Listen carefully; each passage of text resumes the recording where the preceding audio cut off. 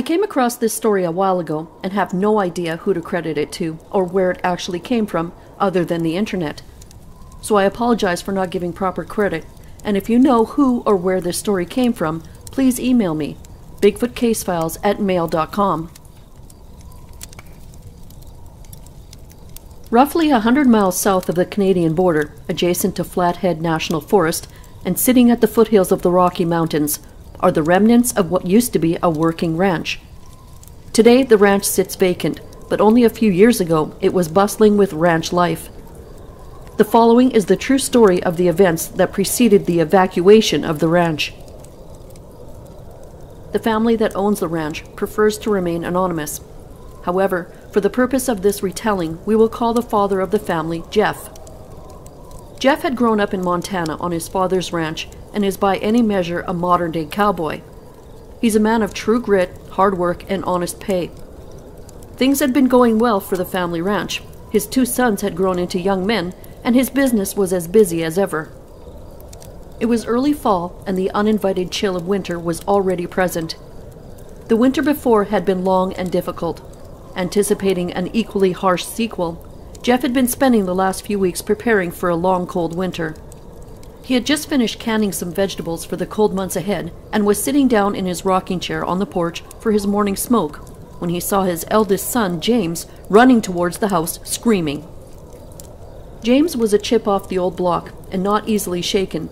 However, he did have one soft spot. One of the ranch dogs, an American Pit Bull Terrier named Jinky, had been James' favorite animal on the ranch for nearly 10 years. He was different than the other working dogs. He was a charismatic little knucklehead that was better at catching a nap with its head on James' lap than rounding up any livestock. And that was the relationship the two had since the puppy was born. In 10 years, Jinky had never left sight of the ranch house. Never once. He was a good, loyal dog that didn't stray. However, on this particular morning, he did. "What's the matter with you, boy?" Jeff still called his 22-year-old son boy. "It's Jinky. I can't find him anywhere. He's gone, Dad. I think a lion got him." James was clearly distressed. Now, Jeff is an austere and tough character, but like his son James, he too has a soft spot, and that soft spot happens to be his 2 boys. Had anyone else come running to Jeff with this type of distress, he would have told him to quit crying and go find the dog, but this was James. "Now don't get all worked up. I'm sure that dog's just catching an early morning nap somewhere. Come on, boy, I'll help you find him." Jeff slowly stood up from his rocking chair with a heavy sigh and put his pipe atop the porch banister. The two then made their way off to the sheep pasture where Jinky spent nearly all of his time. "Jinky! Jinky boy, where are you?" The only response came from the disheveled sheep that were clamoring and bumbling about in some sort of distress. Jeff calmed the sheep and was just about to head into the nearby barn to look for Jinky when he got the feeling something was wrong. He took inventory and counted his livestock. He was missing a large female ewe. A missing dog is one thing, but missing livestock and a missing dog is another thing altogether. Jeff was a rugged rancher who had dealt with mountain lions, bears, wolves, coyotes, or even the occasional wolverine. Their search and rescue had quickly turned into a hunt. However, the more they searched the area, the more confused they became. There weren't any signs of predators anywhere to be found. There was no blood and no tracks.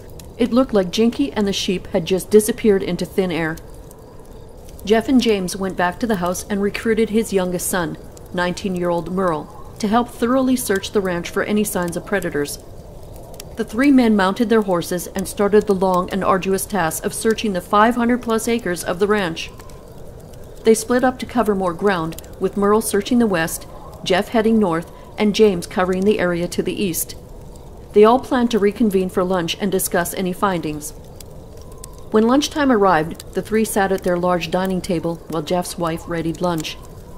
Jeff and James were busy discussing some mountain lion prints that James had discovered at the most eastern part of the ranch, which was closest to where the sheep grazed, and was their most promising lead. While the two spoke, Merle seemed rather absent and despondent. James was still holding out hope that he would find his furry best friend alive and well before the end of the day. "Well, Jinky is one tough dog, and I wouldn't be the least surprised to find him somewhere in those hills, already done treat up that lion." I don't know how to tell you this, James, but I found Jinky." Merle had a look of complete sadness when he broke the news to his brother. Immediately, James' face changed, and he knew what Merle meant. He had found Jinky, but he didn't find Jinky alive. Jeff tried consoling James before turning his attention towards Merle. As sad as he was to hear that he had just lost a ranch dog, he was even more concerned with what animal had killed the dog. After all, Jeff was running a ranch, and predators eating his livestock were bad for business. "So what was it, son? A bear? A lion? Don't tell me it was a wolf. I don't want to deal with a pack of wolves," Jeff asked Merle. "I don't know, Pa. I ain't never seen nothing like it. You're gonna have to come take a look for yourself." After lunch, the three men went back to the stables to get their horses. Jeff and Merle pleaded with James not to accompany them, but he insisted on being the one to bury his old friend. The three men mounted their horses and made their way east. When they arrived at the spot where Merle had found Jinky, Jeff was surprised to find nothing there.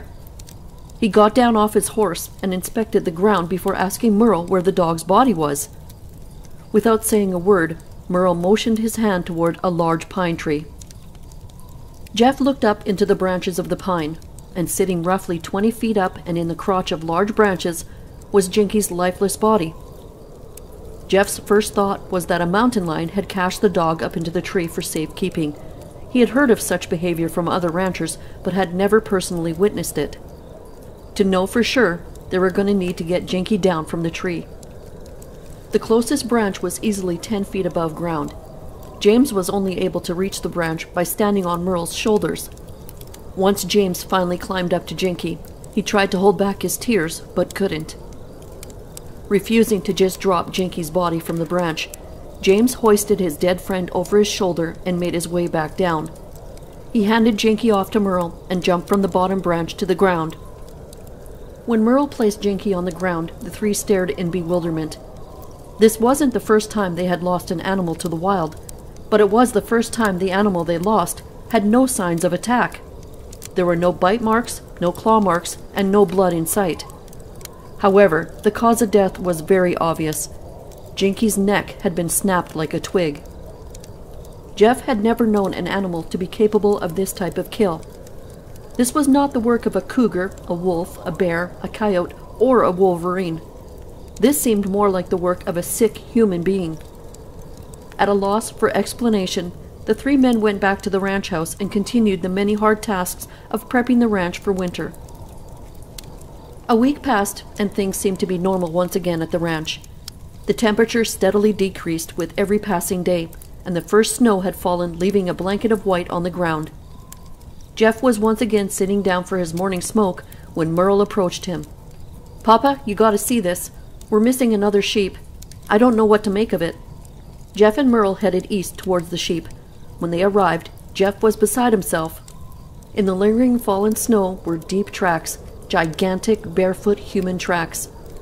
Jeff didn't have anything to measure the tracks with, but estimated they were at least 16 inches long and 7 inches wide. The two men followed the tracks to the easternmost part of the property until they disappeared into a tree line where the snow accumulation was considerably less. Thinking that they were dealing with a large deranged human being living alone in the woods, Jeff decided to head back to the ranch house and grab James. He couldn't have a crazy barefoot vagabond stealing his livestock. The three men then followed a deer path into the forest to the east. They slowly made their way deeper into the forest, working their horses around deep brush and heavy foliage. It was slow going, and the men had been searching the forest without a sign of any tracks anywhere. They were just about to head back to the ranch house when James called out to Jeff and Merle, "Hey, I think I got something over here." James had found a trail of what seemed to be pure destruction. Several saplings had been splintered in a rather unusual way. They were twisted around to the point where they just exploded under the pressure. It almost seemed as though someone had twisted them by hand, but that was impossible. Nobody was strong enough to splinter a tree like that by hand. The thick brush was worn down and a clear path had been cut through, but not by machete. The path seemed to be bulldozed through, like whoever made it had simply walked right through the thick forest brush, sharp thistles and all. The three men followed the path in the brush for about 50 yards until it disappeared in a clearing. At the far end of the clearing was a huge white bark pine. As the men neared the pine, they noticed dark crimson streams of blood streaking across the pine's white bark. The men's eyes followed the path of blood high into the tree until they discovered the blood's source. High in the crotch of the large branch was their dead sheep. It had been cached for storage, just like Jinky. However, the sheep was partially eaten. Once again, James scaled high into the tree to retrieve the sheep. He pushed its body over the branch, and it fell 15 feet to the ground and landed with a loud thud. Like Jinky, the sheep's neck was broken. The flesh was torn raw near the neck, and blood dripped from the open gash. Upon further inspection, the men discovered two very distinct and rather unusual bite marks. They were horseshoe-shaped and resembled the bite mark of a human, with the exception that they were much larger. The men quickly grew concerned and had no idea what to make of the horrific scene. The day before, Jeff had shared his worries that the perpetrator was a large, deranged, homeless vagabond. At the time, his sons chuckled at the thought, but now they weren't so sure. Whatever had killed this animal had carried it away alive, broke its neck before eating any of it, and cached it in a tree for storage. There wasn't an animal in Montana that behaved in this way. The men loaded the sheep onto the back of Jeff's horse and started to make their way back to the ranch. While passing through the thick forest, the men came upon a stream and stopped for a moment to allow their horses to drink some water. While dismounting, Jeff thought he heard someone cough. He asked if anyone else heard it, but no one had. All of a sudden, Jeff's horse jerked back and reared up on its hind legs. It was clearly spooked. Soon the other horses followed suit, and the scene grew chaotic. The horses were bucking around. They could clearly sense something the three men couldn't. It was hard to calm the horses, but Jeff and his boys finally managed to regain control. Once they were manageable, the men noticed that each horse was staring at a dense thicket, maybe 20 yards away. Jeff peered deep into the thicket and thought he saw some movement deep in the brush. That was when it happened. A low, bass-filled guttural groan started to vibrate through the woods. It slowly morphed into a high-pitched scream that sounded like bloody murder. The horses jerked back, and James's horse broke free of the tree it was tethered to and fled from the woods. The men barely noticed the fleeing horse. All of their attention was on the dense thicket 20 yards in front of them, where the scream had come from. It was then that the men had the scare of a lifetime. In the close distance, a creature slowly stood up and above the brush it was hiding in. The creature was absolutely massive. It stood at least 7.5 feet tall, was covered in hair, had a massive barrel chest with a human-like face. The men were frozen in place and unable to do anything but stare at the strange creature.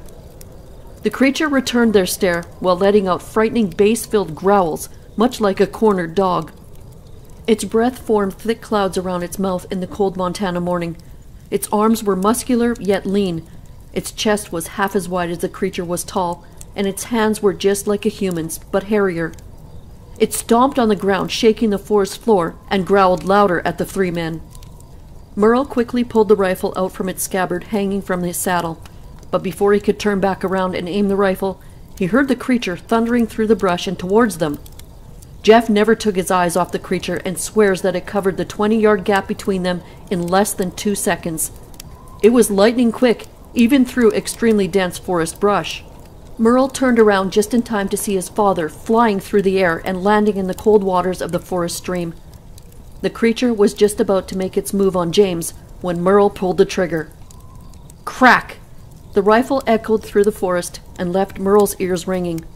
He hit his mark and buried a shot deep in the creature's back left shoulder. The creature howled in pain, gave Merle a deathly look, grabbed the large female ewe off the back of Jeff's steed, and with only a few strides, quickly disappeared deep into the forest. The men listened to the crashing sounds of the fleeing creature grow further and further until they could no longer hear it. Jeff was still laying in the cold waters of the stream, frozen in fear and unable to speak. His boys had never seen him in such a way. He was undoubtedly the most shaken up he had ever been. When his sons asked if he was all right, he didn't respond. His skin was pale white, his hands shook like a leaf in a windstorm. He was barely able to mount his horse. The three men made their way back to the ranch house. All the while, Jeff remained silent. It wasn't until they were nearly at the front porch of the ranch house when Jeff finally spoke. Don't say a word to your mother." "Dad, that was a Bigfoot," James responded. Jeff knew what the creature was. He didn't believe in them, but he couldn't deny what he saw. For the first time in his adult life, Jeff found himself doubting his abilities to protect his family. He was a rational man, but what he encountered was not at all rational. He had been attacked by a Bigfoot, and the creature had thrown him a good 10 feet like he was a paperweight. He knew he couldn't go to the authorities. They would undoubtedly think he was mad, and in a small community that had the potential to ruin his business. His family name was the ranch's brand, logo, and marketing manager. He couldn't have people thinking he was crazy. Whatever he was going to do about the creature, he had to keep the operation in-house. That night, Jeff, James, and Merle slept very little. The following morning, James asked Merle and Jeff if they had heard the screams in the forest. Neither of them had, but James swore that he heard the same blood-curdling screams coming out of the forest from 2 a.m. until the early morning. It was there and then that Jeff made up his mind. They needed to track down the wounded Bigfoot and finish things. The men set out first thing after breakfast and spent the day searching the woods. They covered a lot of ground, but were unable to pick up the wounded Bigfoot's tracks. After several fruitless hours, the men decided to head home. On their ride home, they discovered that 3 more sheep had been killed while they were gone. Their necks had been snapped like the others.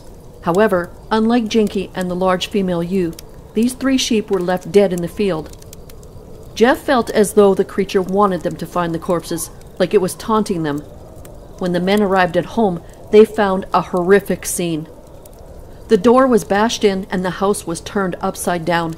Shattered mirrors scattered across the floor, cabinets had been smashed to splinters, and the large dining room table was broken to bits. "Martha! Martha, where are you?" Jeff could feel fear consume him. His wife Martha was his life. Jeff and his boys called out to Martha for several minutes. Eventually, they heard the sound of someone crying coming from the ceiling. She had climbed the attic stairs and closed the attic door behind her. When they found Martha, her eyes were red from crying and her hands were uncontrollably shaking. It took the better part of 2 hours for the men to get her to calm down and speak. The story she relayed left the 3 men speechless. While they were gone, Martha was out front feeding the chickens, when Roxy, another one of their working dogs, came running towards the house. Roxy was a courageous herding mutt that was much more brawn than brain. She had chased bears and mountain lions up trees. She wasn't afraid of anything. But when she ran up to Martha, she had her ears pinned far back in fear, and she cowered beneath Martha's legs, as though she was trying to hide from something. It was then that Martha heard the same scream that the men had heard the day before in the woods. She looked towards the sound and saw the silhouette of a very large man about 100 yards away staring back at her. The dog ran from under Martha and hid deep under the front porch, whimpering. Sensing something dreadful was about to happen, Martha ran to the front door of the house. When she looked back toward the silhouette, she saw that it was not a man at all, and it was charging towards her. The creature managed to cover about 70 yards in the time that it took Martha to run the 15 yards from the front yard to the front door. Martha found herself staring at a massive Bigfoot in full sprint running towards her. Its face possessed a look that Martha described as one of pure evil intent. She ran inside the house and slammed the door and locked the padlock behind her. As soon as the door bolted shut, an enormous crash echoed through the house, and the door hummed with the vibration of being hit extremely hard. The creature was trying to break through the door. Martha ran to the attic door, pulled the stairs down, climbed into the attic, closed the door, and hid. She listened while the creature broke through the front door. Over the 20 minutes that followed, she could hear the creature destroying her house. It was growling, breathing heavy, and grunting while it threw furniture from one end to another. By the time the men had returned to the house, the Bigfoot had long disappeared, and Roxy was nowhere to be found. It was the last straw for Jeff and his family. That day they left the family ranch and stayed with friends. Over the next few months, Jeff returned to the ranch to care for the livestock. On his first visit back to the ranch, more livestock had disappeared, and he found the body of Roxy lying on the front porch. Jeff started selling his livestock off as quickly as possible, even taking lowball offers just to be done with the ranch. Today, Jeff is retired and still owns the vacant ranch. He was never able to bring himself to sell the property where he raised his boys.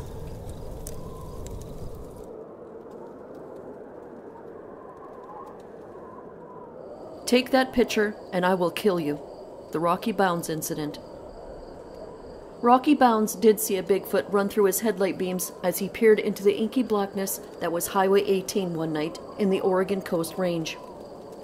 Rocky is a lifelong hunter and very much at home in the woods, but up to that point, he had never seen anything that gave him reason to think that Bigfoots really existed. But seeing that hulking form glide across the darkened highway left him with no other choice but to conclude that the Bigfoot legend was for real, and some huge, fast, and rarely seen creatures inhabit the forest. Since that brief but unforgettable sighting, Rocky began to understand why a friend of his who lives in an isolated homestead will not leave his house after dark without a loaded gun in his hand, even just to get into the car. But having a Bigfoot sighting on the highway was not going to keep Rocky from his favorite pastime, which was bow hunting for elk in the mountains near his hometown of Dallas, Oregon. Which is exactly what Rocky was doing one Saturday morning in the fall of 2001, when things began to get a little strange. If Rocky hadn't once seen a strange shape shambling across the road, he might not have made the connection between the unusual sights, sounds, and smells that he encountered on this particular excursion in his favorite patch of elk habitat. Rocky is an avid bow hunter, so in the fall, Rocky's wife understands that she won't see much of her husband on Saturday mornings. Rocky's favorite place to hunt lies on a tract of private timberland in Oregon's Coast Range. He parked his car at the gate that keeps the vehicle traffic off the private road. He began walking up the steep road towards a checkerboard of clear-cuts and dense timber stands. He knew that the mix of timber stands provides ideal habitat for the elk herd he frequently stalks.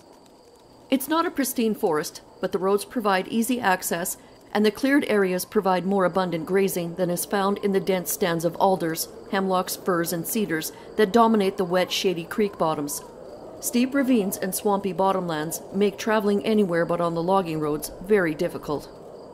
So Rocky walked the logging roads at dawn with bow in hand in search of the elk herd. Everything was ordinary until some bent and twisted alder saplings caught his eye. Something seemed strange. The saplings were twisted off at a height that was out of his reach. The leaves on the broken treetops were still green and alive.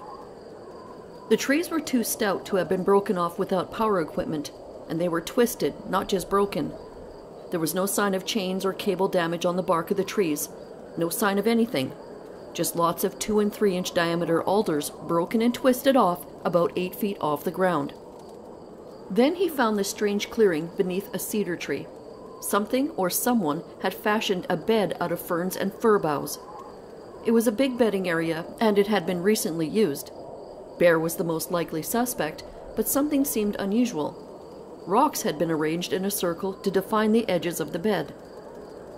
The boughs had been hauled to the spot from somewhere else, but not being one to favor mysterious explanations, Rocky dismissed it as the work of a tired hunter or a very industrious bear. He continued his hunt. Now he was hearing strange noises in the thickets around him. It was late September, and the alders that thrive in the creek bottoms still had all their leaves. Salmonberry, devil's club, elderberry, thimbleberry, and ferns combined to make an impenetrable thicket.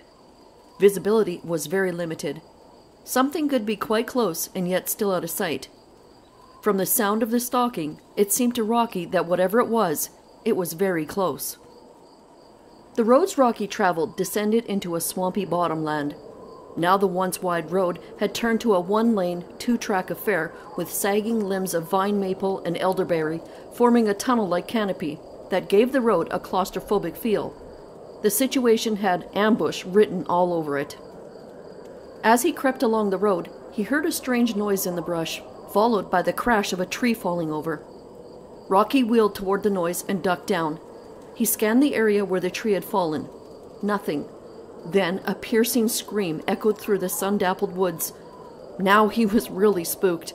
This was not fun anymore. He found another twisted-off tree. Rocky looked at the ground at the base of the broken tree and saw a fresh footprint in duff. It measured 14 inches long and 7 inches wide. Next, he found a large fresh pile of feces in the middle of the narrow spur road. The stench was overwhelming. At this point, Rocky is coming around to the realization that he may be in the vicinity of a Bigfoot. He decides it would be a good idea to collect some of the scat. He wrapped it in the cellophane from his sandwich and took it with him. He heard a new sound, the knocking of one stick on another, or perhaps a stick striking a tree, but with a resounding echo that hinted of impressive strength. Rocky stopped and listened again. More knocking. He took one of his arrows and tapped it against the side of his bow in response to the tapping from the woods. He heard more knocking. He responded with more tapping of his own. This went on for 20 minutes. Rocky felt sure that no one else was in the woods that morning, but that something was answering his taps with wood-on-wood knocks. Rocky displayed an admirable coolness and curiosity that few could muster under the circumstances, but he eventually had enough and headed back down the road toward his car. As he walked, he heard steps and sticks breaking just out of sight in the brushy forest. Something was following him out of the woods. He made it to his car without further incident and headed home. Later that day, Rocky logged a sighting report on the Bigfoot Field Researchers Organization website. His array of Class B events was impressive. Lots of strange noises, unusually large tracks were found, a large and very smelly scat, and a few hairs found on a tree. All in all, quite an array of unusual events. When I saw the report, I gave him a call. He was eager to hand over the scat to someone and get it out of his home freezer. He also had the hair. We arranged to meet on a Sunday at the high school, where Rocky is the building custodian. The next day, I sat with Rocky and my friend Keith Baker in a very nice and very empty school library in Wilsonville. I like to take a friend when meeting a witness. It gives me someone to discuss the situation with, and it provides a little company on the drive. Rocky recounted the entire experience for us. He handed over the scat and wanted to know what I thought of the events he experienced. Well, I explained, there's nothing that you mentioned that I haven't heard before. We see twisted off trees in other places where people have had sightings. Reports of strange knocking often occur, sometimes to be followed by a sighting. There's a host of such events that may be pretty good indicators of a Sasquatch presence. A feeling of being watched is probably the most common sensation reported by those who report possible encounters. Some of them have eyewitness sightings shortly thereafter, though Rocky did not. Being followed by something that kept out of sight and sounded like it was walking on 2 feet is another observation that is mentioned in many Bigfoot sighting reports. Not many people report the twisted tree thing. Very few are even observant enough to notice something like that. We call them twist-offs in the Bigfoot biz, and it is something we often encounter when Sasquatches are thought to inhabit a particular patch of woods. Hypotheses abound, but no one is quite sure what to make of it.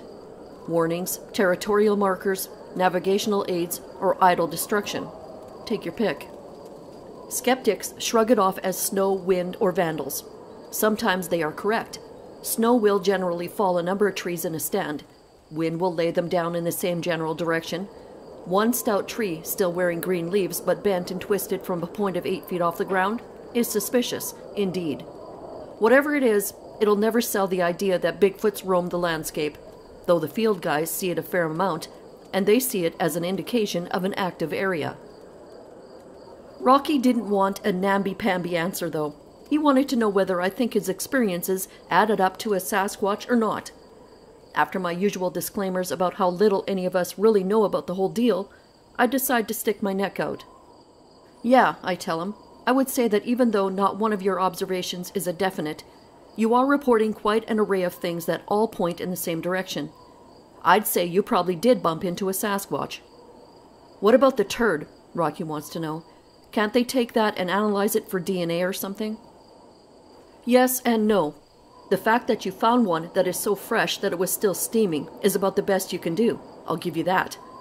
DNA workups cost about $800, and there aren't many guys who want to spend that kind of money on a scat, since there's every chance that the DNA that is isolated is coming from the prey that was consumed by the animal, no matter what that may be.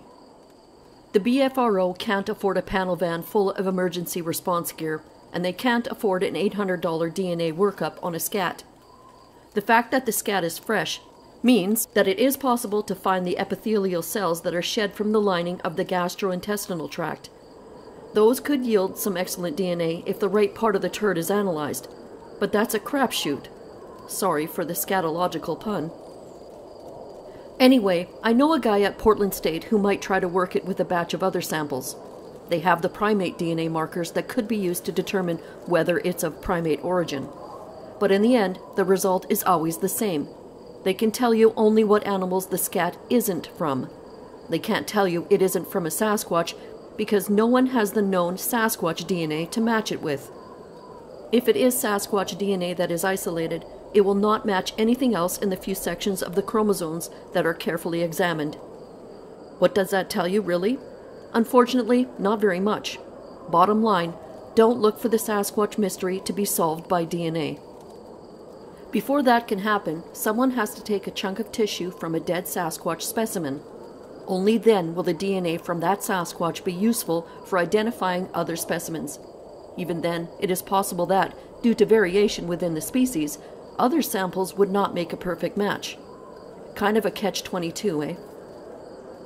Rocky shifted restlessly in his chair. He looked both bored and confused. Clearly, he was hoping for a simpler, more optimistic answer. Time to change the subject. Let's try something, I suggested. Don't hold your breath on extracting DNA from the turd, but I'll see what I can do. Meanwhile, we need to try to get these guys to step out into the open a bit more if they're willing to play along. Now, if I go with you and we go wander around the site, I can tell you what's going to happen. Nothing. As much as I would like to have you lead me to a Sasquatch that I can see for myself, I know that it would be a waste of time to try. Have you ever seen a Sasquatch? Rocky asked, as does every other witness I interview. Nope, but the Bible says, "Blessed are those who have not seen, but who believe." Maybe that makes me blessed, though I don't think the Bible was talking about Bigfoots. Anyway, that's not what this is all about. Besides, I know better. Even if they are there, you wouldn't be able to just take me up there and show me one. It doesn't work that way, and believe me, I've tried.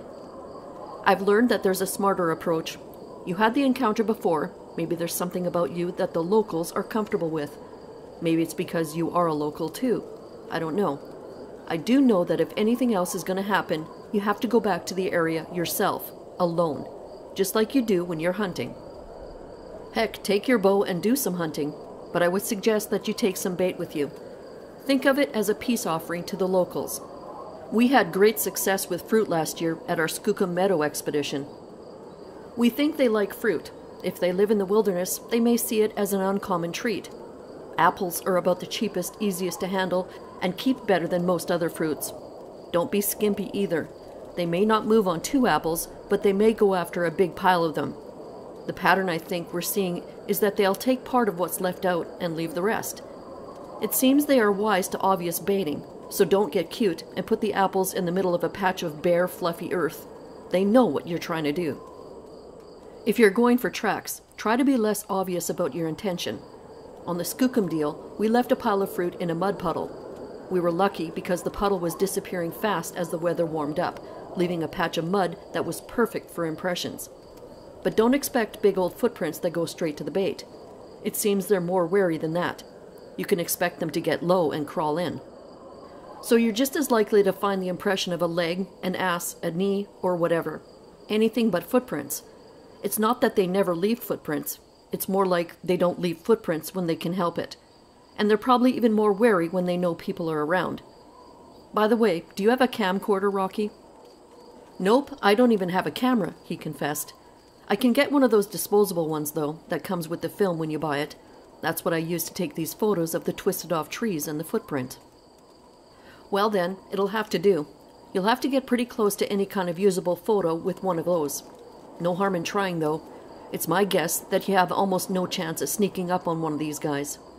You're on their turf out there, and they seem to know you're coming before you get there. From what I've investigated, the hunters who've gotten the best look at a Bigfoot were in tree stands. Do you ever hunt from a tree stand? No, I never use one. I like to keep moving.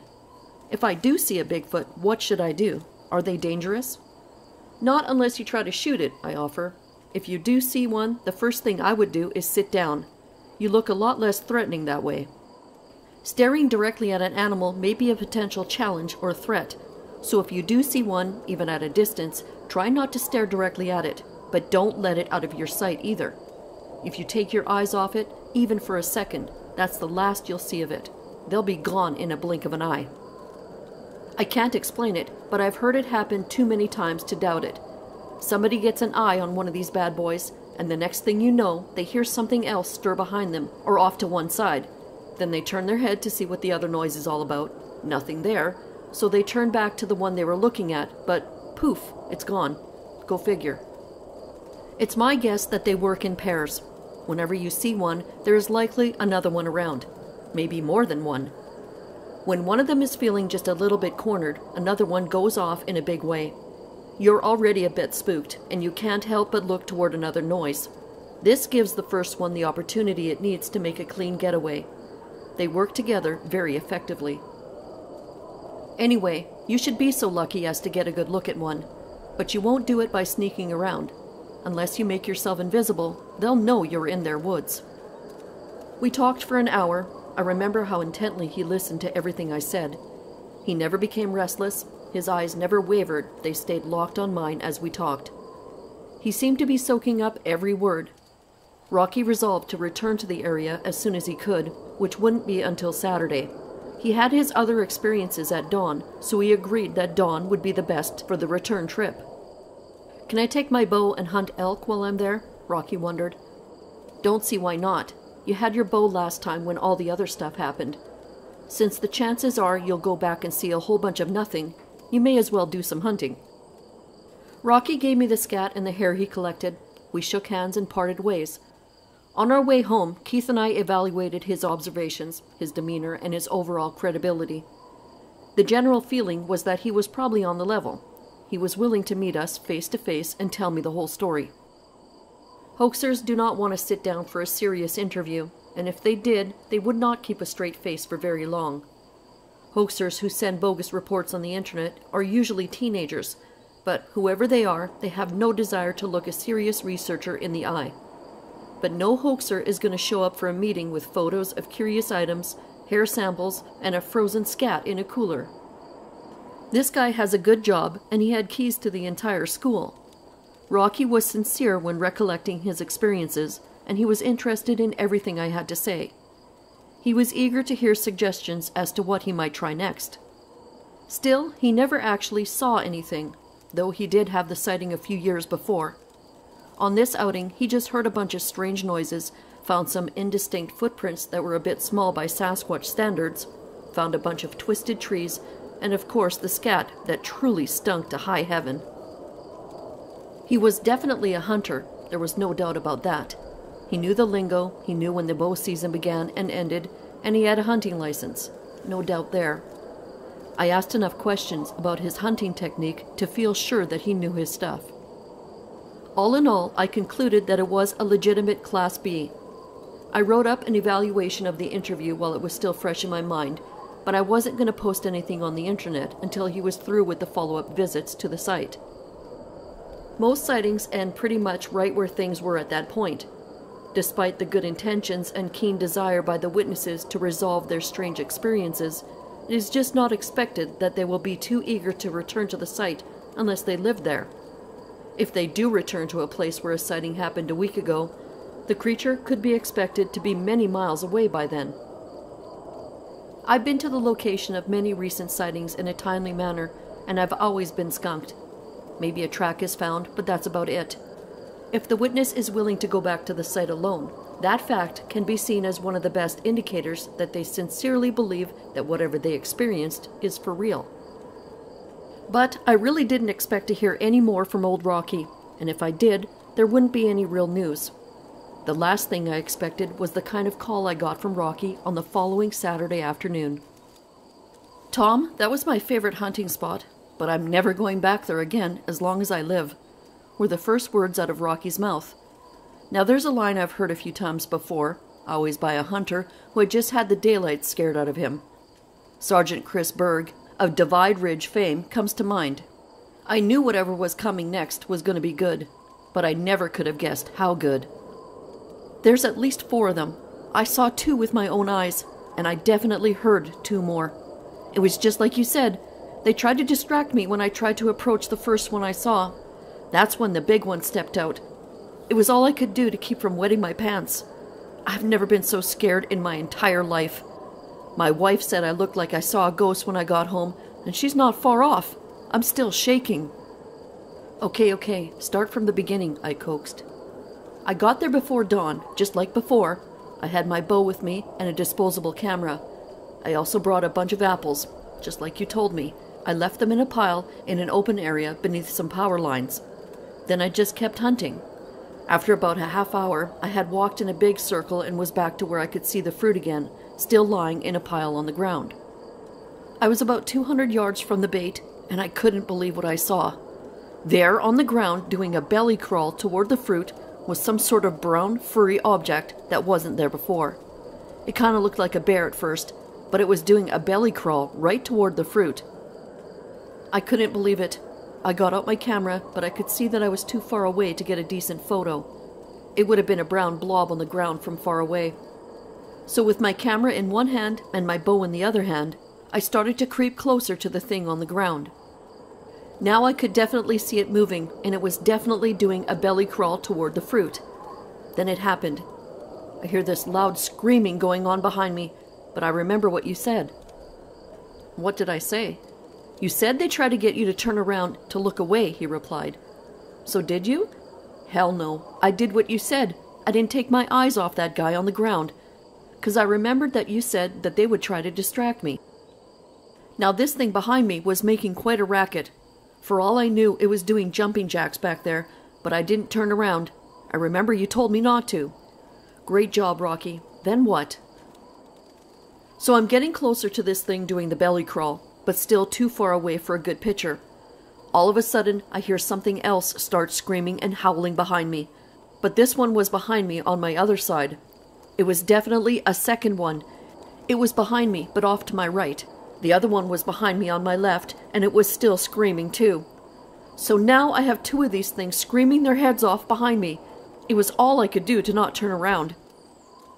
If you hadn't said not to turn around, I would have for sure, but I just kept my eyes on the one ahead of me on the ground. It was still too far away to get a picture, so I kept moving toward it. Meanwhile, these two things behind me are still going nuts, screaming and hollering. Heck, for all I know, they were doing jumping jacks back there, but I wasn't going to turn around. No way, 'cause you said that's what they wanted me to do. I didn't take my eyes off that one on the ground, but then he stepped out of the bushes. He? Yeah, he, and he was huge. Must have been 8 feet tall easy, maybe 9. He was huge, he was mad, and he was close. 30 feet away, maybe less. No way I couldn't look at this one. He was screaming and waving his arms. How'd you know it was a he? I asked. Because I could see that he was a he. There was no mistaking it. He had a penis, and it wasn't small. I mean to tell you, it was obvious. Then what? So as soon as I look at this big guy off to my side, I flash on the fact that I just took my eyes off the first one. So I glance over to see if he's still there. It was, but sure enough, it was now on its feet and heading for the tree line. That's when I could see it wasn't nearly as big as the one beside me. I could see that it was no bigger than I was. It might have been a little smaller than I am. Sounds like that could have been a juvenile, I offer. Well, whatever it was, it's on its feet and it's heading for the trees. I'm still standing there with my bow in one hand and my camera in the other. I look back at the big male and I'm about to wet my pants. But then I also think I should try to get a picture of this one. It was lots closer and lots bigger than the one that was getting away. So I start to raise the camera to my eye, and as soon as I did, I get this message. It wasn't spoken, but it was loud and clear. It said, "If you take that picture, I will kill you." So what'd you do? I lowered the camera, man. Smart move, Rocky. A photo would have been nice, but it isn't worth getting killed over. Discretion is the better part of valor, I submit. Yep, that's pretty much the way I felt, Rocky replied. So let me get this straight. The animal didn't speak to you, but you got the message that you would be killed if you took the picture. How do you explain that? I ask. I can't, replied Rocky. I absolutely can't. It looked me right in the eyes as I began to raise the camera, and at that exact moment, I knew I'd better not. It's like he was warning me not to, by sending me some kind of mental message. I don't know how to explain it, but it just stopped me cold. It knew what I was about to do, and it just wasn't going to let me take that picture. No way. What happened next? At that point, I flashed on the first one that was going for the bait. I look over toward it just in time to see it disappear into the trees. Then I look back at the big one right near me, and it was gone. I couldn't believe it. It was there, and then, that fast, it was gone. No noises and no motion caught my eye. It just vanished. I remember thinking, did I just imagine that? Then that fast, it's on my other side. Now it's standing behind the shrubs on my left, and he's growling at me. I can only see him from about the waist up, and he's growling at me. Well, that was it. I had enough. I was so scared I was about to wet my pants again. I didn't think I would get out of there alive. I've seen bear, I've seen cougar, I've seen elk, and none of them ever had me scared, but these things had me real scared. I've never been that scared in my life, and I wasn't enjoying myself one bit. I was almost sure I was going to die. I turned my back on it and started running down the road. What happened to the other two that were making the noise behind you? I remind him. I don't know, and I don't care. I didn't ever see them, and at that point I wasn't looking anymore. I just wanted out of there in the worst way you can imagine. I didn't stop running till I was almost to the car. I kept looking back behind me to see if they were following me. Fortunately, they weren't. When I got to my car, I got out of there as fast as I could. When I got home, I was still shaking. I'm never going back there again. Yes, you are, Rocky. You're going back up there tomorrow, and I'm going with you. Long silence. It took a little more persuading, but Rocky finally consented to a return trip, if for no other reason than to prove to me and himself that he wasn't going crazy. He hoped to be able to show someone else the creatures that had confronted him at point-blank range and scared him worse than he had ever been scared before. Should I bring my bow? He finally asked. No, just a camera if you want. Before dawn the next morning, we met at the Blue Sky Mini-Mart and gas station outside the town of Grand Ronde. We drove to the gate at the foot of the road and started to walk up the road. You watch, Rocky whispered. Since I didn't bring my bow, we'll see the elk herd. That's the way these things tend to go. I chuckled at the irony, but then it happened. We climbed the hill and break out into the clearing of an old clear-cut, and there, in the middle of the road, was 6 or 7 elk. They turned their rumps to us, and in the faint light before sunrise, I could see the big heart-shaped white rumps of the Roosevelt elk descending the embankment on the left side of the road, just 50 or 60 feet ahead of us. See, just like I said, whenever I don't bring my bow, I see the elk. I've been up here several times in the past couple of weeks and haven't seen the herd. I figured they left. Guess not. I could take reassurance in one thing. Rocky was every bit the sportsman and elk hunter he appeared to be. Someone can make up a story, but you can't make up an elk herd.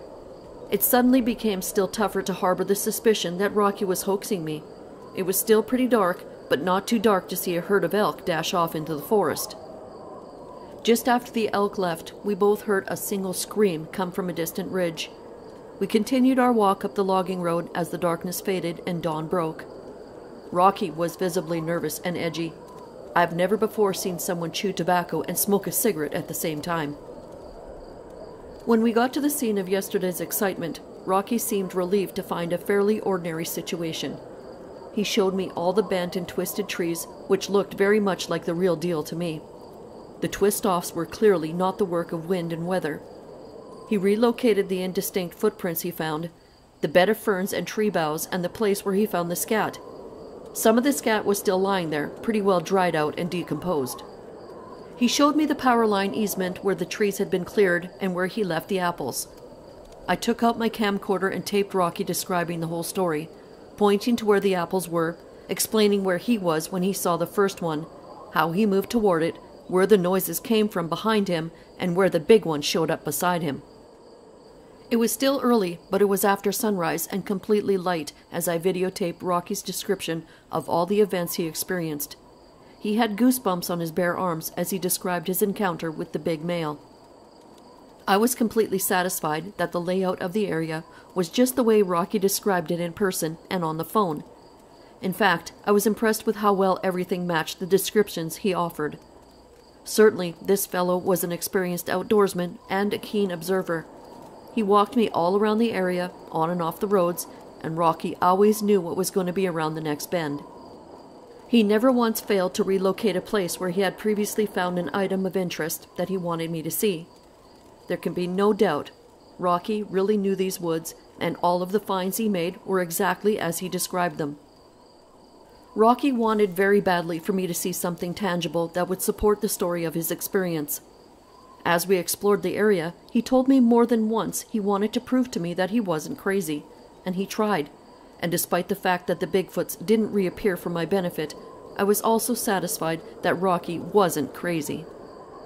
The apples were gone from where he left them, and there were some indistinct scuff marks in the hard-packed earth around the spot. We found the twisted-off trees, intermittently placed along abandoned logging roads.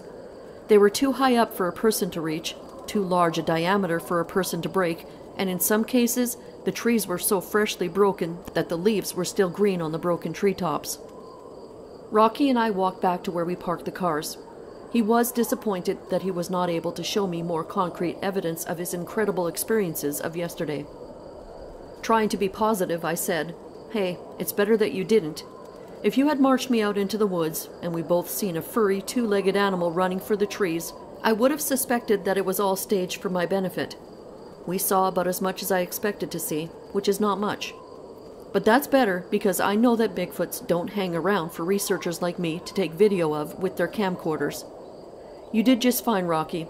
I appreciate the time you spent showing me around your favorite hunting spot."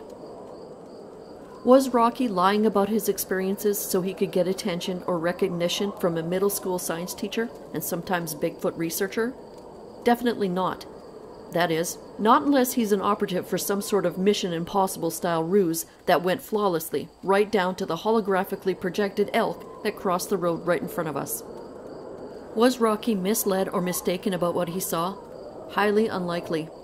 That wasn't some sort of fleeting, the thing that scampered across the road style sighting, as most Bigfoot sightings are. This was easily the most detailed and involved multiple Bigfoot sighting at close range sighting that I have ever investigated. What he was claiming was truly extraordinary, yet the individual events he claims to have witnessed were completely consistent with the intimate and evasion tactics that have been described by many other witnesses. No one person has experienced so many in one event, to my knowledge, but nothing he described was completely new. Even the means of approaching the bait was consistent with reports, and even the evidence we collected at Skookum Meadows, the details of which Rocky could not have known. He described a creature crawling in low to the ground when approaching obvious bait. This is exactly the way we suspected the creature approached our bait on the Skookum expedition. In Rocky's case, the creatures tried to distract him with noises from behind that would provide the juvenile in front of him a chance to escape unseen. I've heard from several other witnesses who lost track of the Sasquatch they sighted under those identical circumstances. It seems to be a favorite trick of the Sasquatches. The locals won again, but barely. I'm guessing that they had a meeting after that episode to try and figure out why the usual intimidation procedures failed to work, and why they had to pull out all the stops on this guy. Rocky gave them a run for their money because he was a very quick study and a very cool-headed field man. He almost got the photo we were after, but on the other hand, I almost got Rocky killed. Let's not dwell on that fact, if you please. Fortunately, Rocky knew just when to disregard the advice of a local Bigfoot investigator in favor of simply saving his own skin. I can live without the photo, secure instead in the knowledge that we got an epic account of the deal and that no one got hurt. All's well that ends well.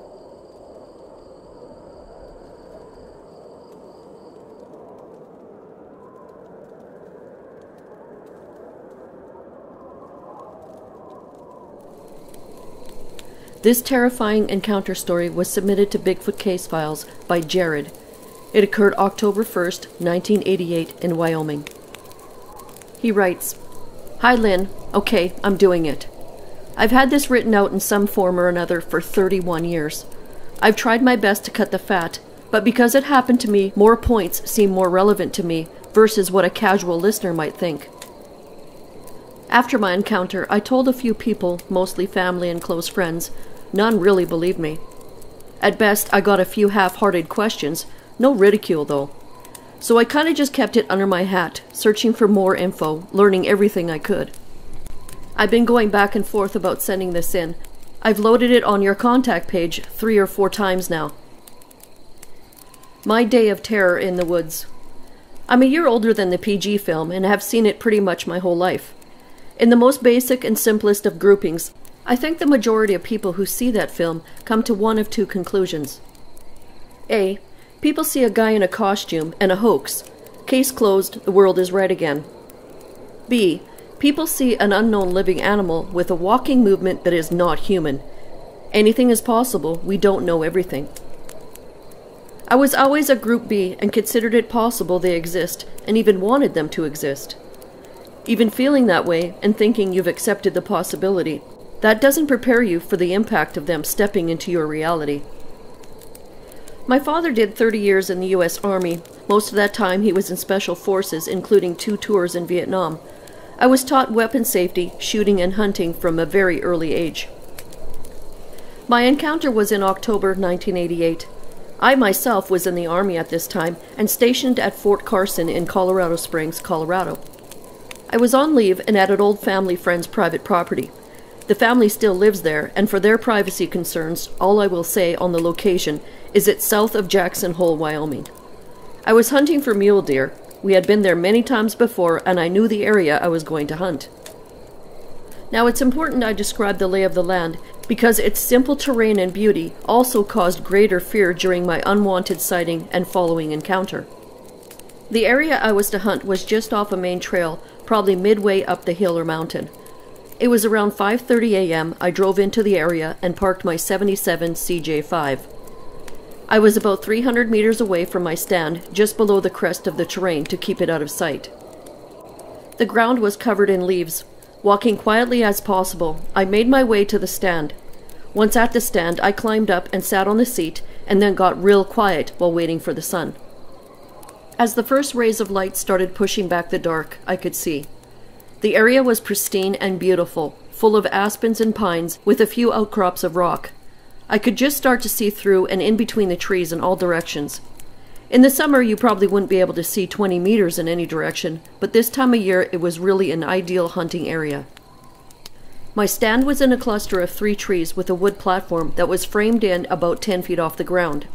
They had a ladder strapped to one of the trees, and the platform had a 2x4 hand shooting rail on all 4 sides with a wood bench seat. They had attached burlap on the handrail hanging down to the platform on 3 sides, leaving the uphill side clear. They also had a couple of sections of old camo netting tied to the tree above, hanging loosely over the handrail to help conceal the stand. Once in the stand, I could see downhill 200+ meters before the land curved and dropped off below my line of sight. From that point, the hill continued down another 300 meters or so, and this was very steep. At the bottom of the hill was a stream only a couple of feet deep, 12 to 15 feet wide, about 50 meters of grass and shrubs, and a second branch of the same stream. It was at best a foot deep and about 6 to 8 feet wide. From there, the valley was another 100 meters wide or so before hitting a tree line and starting up the next hill. So this small valley was about 100 to 200 meters wide, across it where I was, and about 400 to 600 meters long, going from my left to right. The left end of the valley was higher, and everything flowed down to my right. The larger, closer stream wasn't visible. My view was blocked by the hill I was on. I was hunting with my Schultz and Larson 270 Winchester bolt-action rifle with a 3x9 Leopold scope. I also had a pistol, my Ruger Super Blackhawk 44 mag with a 10.5-inch barrel. If a buck got close, I would use my pistol. I had already taken 3 whitetail and numerous hogs with it, and maybe a gator or 2 in my youth. During the first hour or so, the forest woke up. Birds started to sing, and I could hear and see a couple of chipmunks playing here and there. Around 9 a.m., I could hear something large walking behind me higher up the hill. It was walking downhill towards me. I slowly spun around and got my rifle ready. Whatever it was continued slowly. It would take a few steps and then stop for a moment or 2. As it continued, I could tell it passed by my elevation and was in the next draw just out of my sight. Damn it. I continued listening to it as it kept going down towards the stream. It was definitely on 4 legs and sounded like a deer. I considered getting down and trying to make it back to the trail with minimal noise, and then head over to the rise where it had passed. Ultimately, I decided to stay put. Who knows, more might be coming. If it crossed the little valley, I might be able to see it, and if it was a buck, I might get a shot on it. It had now been well over an hour since I first heard the animal walk past me. I was repositioning, and just as I finished moving, I heard an owl. Not a second or two later, I could hear something, probably that same deer, coming back uphill and coming fast. What the hell? Had it seen me move, I thought? I could tell it was further away this time, but it was running hard. It continued past my elevation and going uphill and further away. I was frustrated, hours of mashing Fanny sitting still on this hard bench, and I just blew my only chance so far and never even saw the damn thing.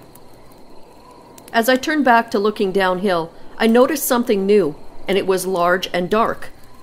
It was at the opposite tree line by some shrubs and a dead tree lying on the ground. What the hell am I looking at? I kept thinking. From its movements and shape, it looked like a bear facing away from me, digging either in the fallen tree or just below it in the ground. I thought, cool, a bear, and a big bear at that. My first thought on size was it looked as big as 2 55-gallon barrels wrapped in brown fur. It was still an unrecognizable shape and was about 400 to 500 meters away, line of sight. I lined my rifle up to use the scope to see this thing better. As I'm staring at it, I can see its hair is brown to reddish blonde, but the shape has me confused as to its orientation to me. As I'm scanning it all over, I start to make out what I'm seeing. It looks like 2 big hairy butt cheeks on the ground with a huge back going up to gigantic shoulders, all hairy and very muscular looking. No head is visible. Whatever it is appears bent over looking at the ground. I swear my mind was like a computer going 1,000,000 miles an hour, searching through flashcards on animal pictures. Bear, no. Bison, no. Moose, no. Elk, no. Deer, no. Human, hell no. Not that size. The one animal on this planet it could be was a gorilla. What? I thought to myself. New species. The Yellowstone mountain gorilla. Ha ha. What? The animal I can see looks like a huge gorilla. I can see its backbone going down to a slightly tapered waist and 2 hairy butt cheeks. It's moving and its whole body is jerking from time to time. I assume it's pulling or digging into something. While my mind is trying to comprehend what I'm seeing, I become aware that my brain is starting to pull up and download an old animal file I've never seen live before. Slowly coming in, I start to realize what I'm looking at. As this is happening, I hear that owl again, and the gorilla. No, it's no damn gorilla, it's a Bigfoot. A real live Bigfoot, and it turns its body toward the sound of the owl. It wasn't sitting down, but squatting. Its feet are concealed by the grass. But it turned to its left like an ape using its arms and turned profile to me and somehow seemed to double in size. At that moment, I started to gasp and had to stop myself mid-gasp for fear it would hear me. I could tell it was chewing on something while looking out across the valley. It took 2 steps on all 4s, arms first followed by its legs. This movement was exactly gorilla-like. The back legs were together and inside the front arm's width. I couldn't tell if it was on knuckles or fist or palms. While on all 4s, its back was higher in front and lower in the back end, just like an ape. It then stood up on 2 legs, and I truly quit breathing. I had to consciously control my breathing, and I was having problems keeping my eyes under control and the proper distance from the scope. I wanted desperately not to be there, but at the same time, I wanted to see more. My mind was in total disbelief in what I was witnessing. Even without the scope, it was huge. The scope made it look like King Kong.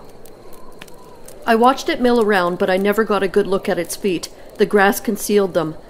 He was most definitely a male. Most of his skin was either black or a very dingy and dirty gray.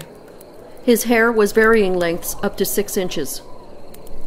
The hair was about 2 inches on his legs. He didn't appear to have hair on his knees. It looked like he had 2 lighter-colored, calloused knee pads. As he stepped and walked around, his legs seemed to move differently than ours, like his hip joints are structured differently.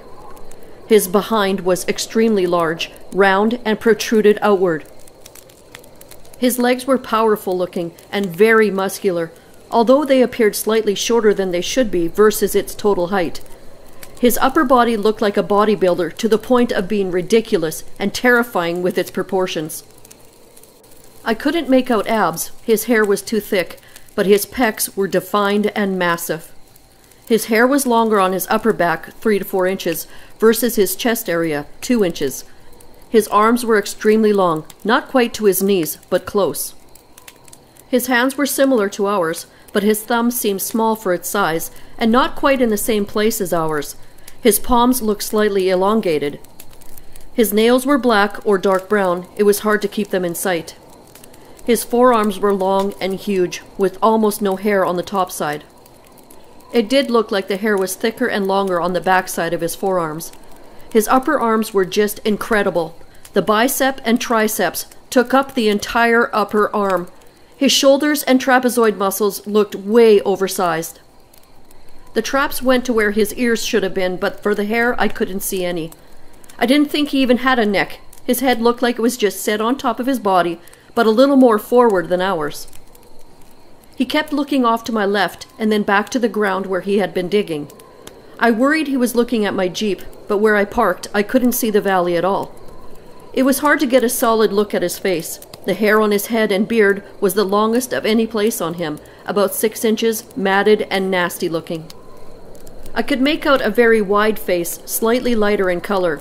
His nose appeared very wide and looked almost flat. His mouth appeared to protrude out similar to an ape, but nowhere near as pronounced. His eyes appeared far apart. It was difficult to see. His eyebrows and brow ridge shaded his eyes. His skin looked dark gray and very leathery, with deep wrinkles in the face and forehead. The couple of straight-on glimpses I got, he looked like an animal at best. At no time did he look like a human to me. It had been at least 5 full minutes watching him when I heard that owl again, and so did he. I watched him look for it, which was somewhere off to my left. He stared for a moment or two, and then turned and stared directly into my scope, and my heart stopped. The next parts happened faster than I could comprehend, and gave me no time to think about what was happening. As he was staring at me, his face transformed and went to sheer rage. His head snapped back, and his mouth opened and closed like he was biting the air. Only a moment or two later, my ears and whole body shuddered from the impact of the roar blasting up the mountainside. The volume he created was impossible. No animal can carry that volume in both amount and loudness. I've heard lions roar, and that wasn't even close to this. Maybe you need 100 lions. In the next instant, he took a couple of the fastest steps I've ever seen. He was in a slightly lean forward position, moving in a cross-country skier-type motion that had an odd swing of the legs, but was smooth and fast. His arm swing looked like his palms faced backwards throughout the motion. I was praying for him to stop and it to be a bluff charge. He kept coming. He covered the next 100 meters in just a few seconds, and then hit all fours once and leapt the first stream and roared while in the air. He was still coming directly at me. He landed hands first, but as soon as his feet touched the ground, he was back upright and moving like lightning on 2 legs, crossing the next 50 meters and out of my line of sight in just a few seconds. I was scared before, but now that he was out of my sight, I got really scared. I wanted to jump down and run to my Jeep. With the speed I just saw, I didn't think I could cover the 300 meters before he would catch me. If by some miracle I did beat him there, my Jeep was a ragtop. What protection would that provide? Then I heard another roar, followed by a splash, and I knew he just hit the closer, larger stream and was at the bottom of my hill. Oh shit, he is still coming. I tried to compose myself, took my rifle off safety, and took the hammer strap off my pistol. Another roar blasted up the hill. Damn, I'm about to die. I hear what sounds like a freight train coming up the hill. I can start to see the tops of the lower downhill trees moving like they were hit by a bus. Another roar, and the tops of the moving trees are getting closer. He is still out of my sight, but is coming uphill like a missile. The tops of some of the trees and branches are breaking off. Another roar, and I hear what sounds like a slapping sound. What is that? Then I realized That's his feet hitting the rock outcrop just below my sight line. Then, there he is. A true monster at my 12 o'clock, running straight at me, a little over 200 meters away, mad as hell, screaming at me. He is huge. I send a warning shot just over his head. His scream stops, but that's it. I had hoped the crack of the supersonic round and pressure wave would get his attention and scare him off. He purposely hits a pine tree 15 to 20 feet tall and shears it in half at his shoulder height. I chamber another round. He is going from upright to all fours every couple of steps. He is grabbing and ripping the smaller trees out of the ground, using them to gain speed up the slope. A cloud of leaves and debris is behind him. I steady myself and send another round. I put this round maybe 10 feet short of him into the ground, right in front of his face while on all fours. The round explodes dirt and rocks up, and his body jolts instantly. I don't know if the round ricocheted or if it was dirt or rocks blown into his face or eyes, but he slowed down. I chambered another round, only one more in the magazine, and it's pistol time. He stands and roars at me again. I raised my rifle. This time it's going in the boiler room or between his eyes. He turned to his right, going sideways to me, and I pause. He has to be 8 to 9 feet tall, even hunched over like he is, and at least 600 pounds. He stops his charge and takes cover behind a large boulder and a couple of trees, and roars at me again. He is now only 60 to 70 meters away, looking at me. I have the crosshairs right between his eyes, which are now red, wild, and demonic looking. He's growling at me like a dog, this low, guttural growl that I could feel in my chest. The growling shows his teeth. They look like an orangutan's, yellow, huge, and square. One upper tooth is broken off, jagged with about half missing. His face has an overall look like he has Down syndrome, and for some reason that scares me even more. He's making all sorts of noises, roars, screams, and some type of clicking sound while slapping and hitting the ground and trees he's hiding behind. I get the feeling he's working up the courage for the final charge. I make the conscious decision to kill him, and am now waiting for my shot. But he quits giving me a meaningful shot and keeps his head and chest behind the trees. Then, further to my left, I hear another huge roar, and my heart and hopes sink. There are 2 of them. These things, according to the scientific world, aren't supposed to exist, and here I am being attacked by one and having a second one somewhere near my Jeep. My next rational thoughts are I need to take care of the closest threat first, then reload hopefully in time to use the rifle against the second one. I can see his knee, I can blow this one's knee apart, then hopefully it will fall and open up a kill shot for my last rifle round. Then I have to reload faster than I ever have, chamber a round, and try to acquire the other one. Before I can shoot to shatter his knee, the furthest one started making strange gibberish chattering sounds. I still haven't seen the other one, but the closer one to me answered in a similar type of sound patterns. I had my rifle trained toward the first one behind the trees. At the same time, I kept glancing to my left, trying to see if the other one is coming. This went on for 20 to 30 seconds. The next thing I know, I see this one behind the tree walking away, and he is already near the crest of the hill. He used the trees as cover and backed off at least 50 meters through the leaves without making a sound I could hear. How? As he went over the crest of the hill, he faced me and roared. Seconds later, so did the other one. The second one was still out of sight, but now sounded closer to the first male. I can now make out that they are walking together and are below the crest of the hill, just beyond my sight, going to my right. Each one would make some type of chatter sound with a yell and growl here and there, back and forth. It sounded like they were talking to each other. What kind of animal are they? It got to where I could no longer hear them walking and their voices were more faint. I surveyed my area and then topped off my rifle with a couple more bullets. I decided to get down and head for my Jeep. I could still barely hear them as I got to the ground. This was the most terrifying part. The leaves were so loud. Trying to be quiet and keep looking back, it took everything I had to keep from running. I knew if I did, panic would set in. As I crested the hill, I stopped dead in my tracks. I could see my Jeep, and both doors were wide open, and I started to shake. Just as I got to the Jeep, I could see the leaves were disturbed in a path all around it. As I got in and cranked up the motor, one of them roared, and then the other. I drove out as fast as possible without wrecking. I went straight to my hotel room and spent the night on the floor between the bed and wall, all doors locked, all guns loaded in hand, and tried to get some sleep. Laying on the bed, I felt exposed just like I did in that tree stand.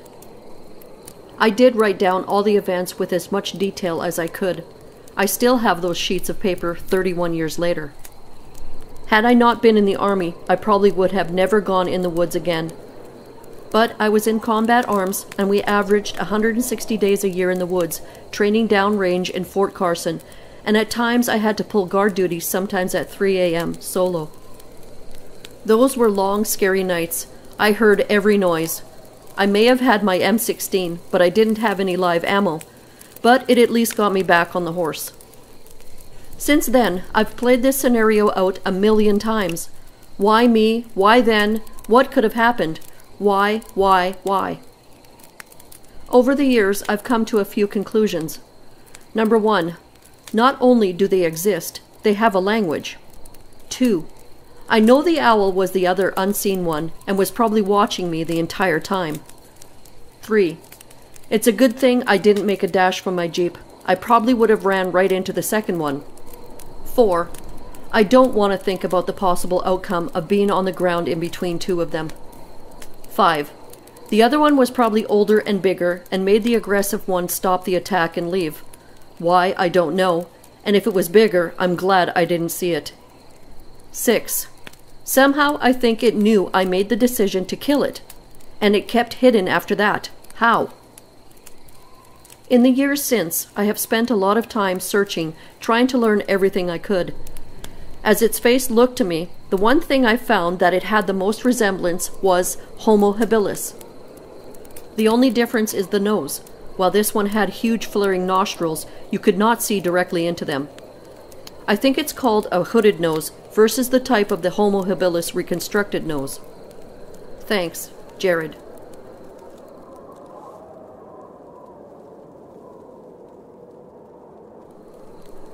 Some of the greatest stories of encounters with Bigfoot come from Ape Canyon, a gorge along the southeast shoulder of Mount St. Helens in the state of Washington. The following accounts from Ape Canyon are excerpts from Chapter 3 of Roger Patterson's book, Do Abominable Snowmen of America Really Exist? Giant hairy apes of Mount St. Helens terrify miners and baffle everyone. For sheer excitement and mystery, the Mount St. Helens episode rates number 1 with me. From the very start, it was an odd one. I have lived in Yakima, Washington for 28 years and have never heard of the hairy apes of Mount St. Helens. Although it is only 70 miles from home as the crow flies, I had to go to California to find out about them. There, Betty Allen had a number of newspaper clippings of the startling events that happened in and around the vicinity of that mountain, mainly since 1924. In that year, a group of rugged miners had fled down from the mountains, leaving the mine they had been working for 3 or 4 years. They claimed to have been attacked by a bunch of huge and hairy creatures, barely escaping with their lives. Betty had wanted more news from that area, so I promised when I returned home I'd go there and look further into the matter. Prentice Beck, a longtime friend and business associate, accompanied me on this trip. Prentice is a believer in the subject, and as we headed over the mountain pass, he remarked in an excited tone, "To think we've been this close to something all this time and didn't know it." Our first stop was to be at Mr. Ray Wallace's at Toledo, Washington. He had been in on Bigfoot happenings starting in 1958 in the Bluff Creek area. A few years back, he had moved to Toledo and set up a business there. Mr. Wallace has changed his mind considerably about who or what caused all the trouble for him while he was building the road up the mountain in Northern California. He no longer thinks someone was trying to pull a trick on him, but is sure now that giant prehistoric-like men were and are in that area. He had a tape recording that was supposed to be a Bigfoot screaming inside a cave.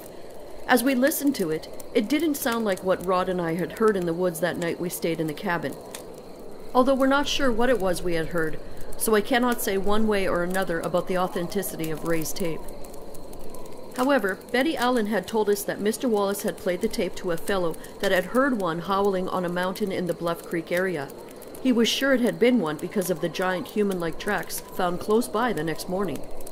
This gentleman said Ray's tape sounded very close to the same sound he heard that night. Ray said he was sure that the same kind of creatures that are in Northern California existed up around Mount St. Helens, as he had heard a number of stories in recent years coming from loggers and people who had been up there. He also told us of the whereabouts of an old gentleman that claimed to have shot one of the creatures. The next morning we headed toward the foothills just out of Kelso. We found Mr. Fred Beck living in a small cabin with his son. At first he was reluctant to speak much of his experience, I suppose because of all the ridicule he had taken over the years. But after he seen that we were sincerely interested in what had happened to him and the tremendous ordeal he had gone through, he soon loosened up and became friendly. There are only 2 of the old miners left, Mr. Beck and one other who doesn't wish his name used. This is Mr. Beck's astonishing story. Back in about 1921, he and 4 other prospectors, Gabe Lefevre, Marion Smith, Roy Smith, and John Peterson, had started work on a mine in a canyon on the east side of Mount St. Helens' tapered ledge. They had built a solid cabin halfway up the canyon wall on a tapered ledge. It was an easy place to get to, yet sheltered some from wind and weather. At that time, there were no roads in that area, and they had to haul their ore out to Kelso, 50 or 60 miles by mule. From time to time, they came upon huge, suspicious-looking tracks, which they thought might be those of a big, wild, renegade Indian. They packed their rifles with them most of the time. Then one day, as they were returning to their cabin, they saw a tremendous giant looking out from behind a tree. One of the group quickly fired his rifle, shooting at the thing's head. He was sure he had killed it. However, when they reached the spot where he should have fallen, there was nothing. As they looked up, they were surprised to see the giant running over the hill. The next day, they encountered another one close by the edge of the canyon. This time, Mr. Beck fired 3 shots, hitting the creature in the back each time. The giant tumbled over the cliff into the canyon. Thereafter, it has been called Ape Canyon. They hunted for him, but great torrents of water coming off the mountain flooded the canyon floor, washing away anything that fell into it. They did not find a sign of him. As usual, they returned to their cabin and had a good supper and settled down for the night. Then it happened.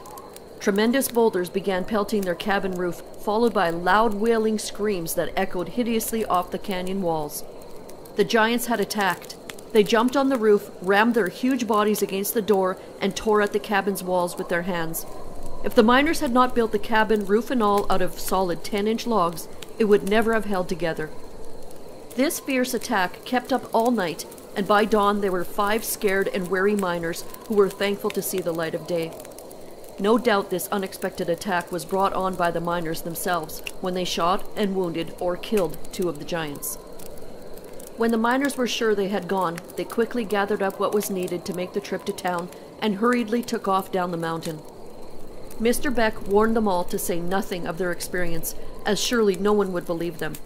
But halfway to town, they met 2 young prospectors, and one of the party spilled the beans, telling them of the terrible night before.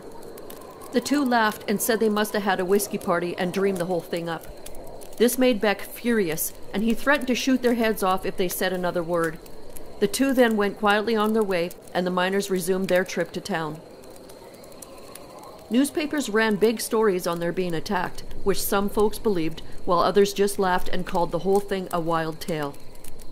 Law enforcement officers and reporters formed a posse and went into the area. They didn't find any hairy ape-like men, although they did find many huge tracks and the miners' cabin torn up badly. The miners didn't care about the cabin, as they never went back, leaving their mine to anyone brave enough to work it. Mr. Beck seems to be an honest and straightforward person, with a keen sense, even now he is in his 80s. I believe he told me the truth according to the best of his recollection. After our first meeting, I had the privilege of meeting with Mr. Beck many times, and he always tried to help in any way he could. Once he let me tape his whole story of the attack. You can listen to that interview at the end of this story. Another point is that Mr. Beck described the creatures he had seen to closely resemble the ones that had been seen in Canada and California, although he had never heard that such creatures had been reported anywhere else. We thanked Mr. Beck for all his information and headed up to Mount St. Helens. As we stopped in Spirit Lake, named so by the Indians because evil spirits were supposed to have lurked there, and soon learned that we came the wrong way to get to Ape Canyon, as the road does not go around the east side of the mountain. The next morning we stopped at a little logging town by the name of Cougar. We had breakfast at the only cafe in town and asked if anyone had heard lately of the giant hairy apes. The waitress replied smartly, "Yeah, there's one right across the street. He owns the gas station." Then of course the whole place had a good laugh at our expense. More questioning brought more chuckles and wisecracks, so I said, "Wait a minute, I'll be right back." I went to the pickup and brought back tracks, tape recorder, and hundreds of clippings from the Northern California area. After I showed these and had my say, a few hundred words, you could have heard a pin drop like a falling tree. No more wisecracks or laughing. Instead, slowly, one after another, they would say something like, "Well, I heard this person say such and such about seeing tracks up there, or this one or that one seeing one of the creatures. I brought this out to prove a point." Many people would try to pass the subject off as a joke, even if they knew some valuable information such as these people eventually began to tell us. At first, we were probably just a couple of thrill-seeking tourists. They tried to bluff their way, hoping we would give up and go away. I have run into this situation many times in the past, and it usually works out the same. Of course, we must realize that most of these people are good, reliable citizens, a little confused on the whole matter, and not sure of themselves either way. Consequently, they try to pass it off as a good laugh. Nonetheless, they did come up with some valuable information. They told us of a club called the Ape Cave Explorers. Some of the members lived in the area around Cougar, so we contacted a few of them and found out some startling facts. They told us the caves around Mount St. Helens are supposed to be the largest lava tubes in the world. There is one such cave that opens at the head of a canyon appropriately called Ape Cave. At this writing, I have not yet explored any of these caves. However, this summer I am planning an expedition into the area with some device that may attract these giant creatures close enough for a picture. We're planning the same type of expedition in the near future into Northern California. As we traveled down the Lewis River, we learned of a fellow named Charlie Arian, who lives at Woodland, Washington. Charlie has a ranch close to the mouth of the Lewis River, where it empties into the Columbia River. He related this story to us. A Portland couple had reported to the local sheriff's office that they had seen a huge creature walking upright along the banks of the Lewis River while they were fishing from a boat. Of course, it scared them badly, as it was only about 100 feet away. After Charlie read the article about the incident in the local newspaper, his first thought was if something had been seen, it surely would have left tracks. With this in mind, he and his family set out to search the riverbanks, which were not far from his ranch. They were well rewarded. They found hundreds of huge human-type tracks measuring a whopping 22 inches long and 10 inches across the ball of the foot. As with most riverbanks, the soil was sandy, so the prints showed up perfectly. Charlie also had a logging operation and spends much of his time in the woods, so he knows what tracks look like. He said he did not see how those tracks could have been faked, as the depth in the sand showed tremendous weight. He also mentioned he had seen the same type of tracks, except smaller, up near Mount St. Helens. I have a number of newspaper clippings from the area that date back as far as 1924. Here are a few of them, plus some eyewitness accounts from central Washington. Longview Times. Wild-eyed rifleman fleeing Devils of Peak launched legend of Mount St. Helens apes. Editor's note. A durable legend about the mysterious hairy apes of Mount St. Helens keeps cropping up, as was the case a few months ago when loggers in the area of Ape Canyon waggishly posted hairy ape road signs. Here in the first of two articles, a Columbian reporter interviews a man who was there when the legend began. By Ted Van Arsdal, Columbian staff reporter. Chalachi. The July morning in 1924 at the Spirit Lake Ranger Station was beautiful, like a morning is in the high country. Bill Welch, 68 of Chalachi, recalled. What made this morning so different was the man coming from the direction of the ranger station with a rifle in his hand. Welch could see that the visitor was pretty wild-eyed, and he recognized him as a man who had a cabin with several others about 5 or 6 miles from the station, at the head of what was called Muddy Creek. "Well, I got him," the man said as he slowed down in front of Forest Guard Welch. "Got who or what?" "The mountain devil." "You mean a cougar?" "No, the mountain devil." Welch, standing outside the barn, eyeing this newcomer, warily recalled him as a man who had been at the station 2 or 3 weeks earlier. Permits were needed to build a fire outside of the campgrounds in Spirit Lake, and this man, in his 50s, had stopped in and asked permission to build a fire in his cabin. Permits were not needed for this. In the course of the earlier conversation, the man told Welch that he and several others had a mine near the cabin. He also volunteered the information that mountain devils had been trailing and bothering the men in the last several years. He hadn't seen these devils, but had viewed some of their tracks. Welch had thought that this was a little far-fetched. He didn't think there are any wolves or wolverines in the area. "It's the first I heard of it," he had said. "If you run into any of those mountain devils, let me know." "I will," the mountain miner said. Now, standing facing the gun-carrying mountain man, Welch began wondering if he could get close enough to grab the rifle, and also started worrying about his wife at the ranger station. Had this definitely disturbed newcomer murdered her? As the talk continued, Welch was relieved to see his wife come out of the door of the ranger station. The visitor was insisting that he had shot the mountain devil and that it had slid over a bluff at the cabin. He also said that his partners are in a car near the ranger station after coming down from the cabin with him. Welch still thought this man had blown his top when he went over to the touring car, which carried 3 men in the front and 2 in the back. He found the others were just as wild as he was, sitting there clutching their guns. The man who had walked over to see Welch vowed that they were going back home and would never come back here again. The 5 left shortly afterward, headed for Kelso. Welch didn't know at the time that he was getting involved in a key incident of the legend of the Mount St. Helens hairy apes. The ape label quickly took predominance over the mountain devils, and the alleged existence of the creatures has been a subject of recurrent speculation over the years. Welch talked to his wife, who had been the first person to encounter the departing miners after they left the cabin, and she told him about the man coming to the door with a rifle across his shoulders, an incident she still remembers vividly today. The miner's eyes were glazed from some evidently shocking experience as he informed Mrs. Welch. "We got him, we got him." "Well, what?" "The mountain devil." There was a pause, and the miner explained. "Well, you know, your husband told us to let him know if we ever saw anything. So I stopped to tell him we saw one and killed it. But we're going out and never coming back." Mrs. Welch hardly knew what he was talking about, but told the gun toter that her husband was out at the barn, and he walked toward the barn to meet Welch. After the carload of men had left, Welch called Jim Huffman, a district ranger at Amboy, and told them what had happened. He still wondered if the miners might have encountered a wolverine. "This is a vicious little animal that can wreck cabins and destroy what it doesn't eat," Welch said. There were rumors of wolverines on Mount St. Helens about this time, but no one, so far as the forest guard knew, had seen one. More details were soon forthcoming from the miners, who were interviewed by a reporter after they reached Kelso on July 12th. "Fight with big apes reported by miners" was one headline on the reporter's account, which he termed "the strangest story to come from the Cascade Mountains."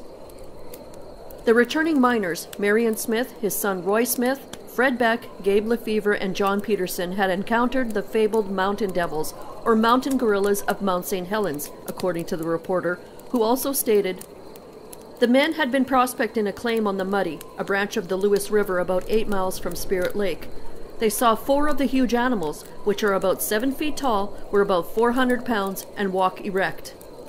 Smith and his companions have seen the tracks of the animals several times in the last 6 years, and Indians have told of the mountain devils for 60 years, but none of the animals have ever been seen before. Smith met up with one of the animals and fired at it with a revolver. Thursday, Fred Beck shot one, the body falling over a precipice. That night the animals bombarded the cabin where the men were staying with large showers of rocks, many of them large ones, knocking chunks out of the log cabin. Many of the rocks fell through a hole in the roof, and 2 of the rocks struck Beck, one of them rendering him unconscious for nearly 2 hours.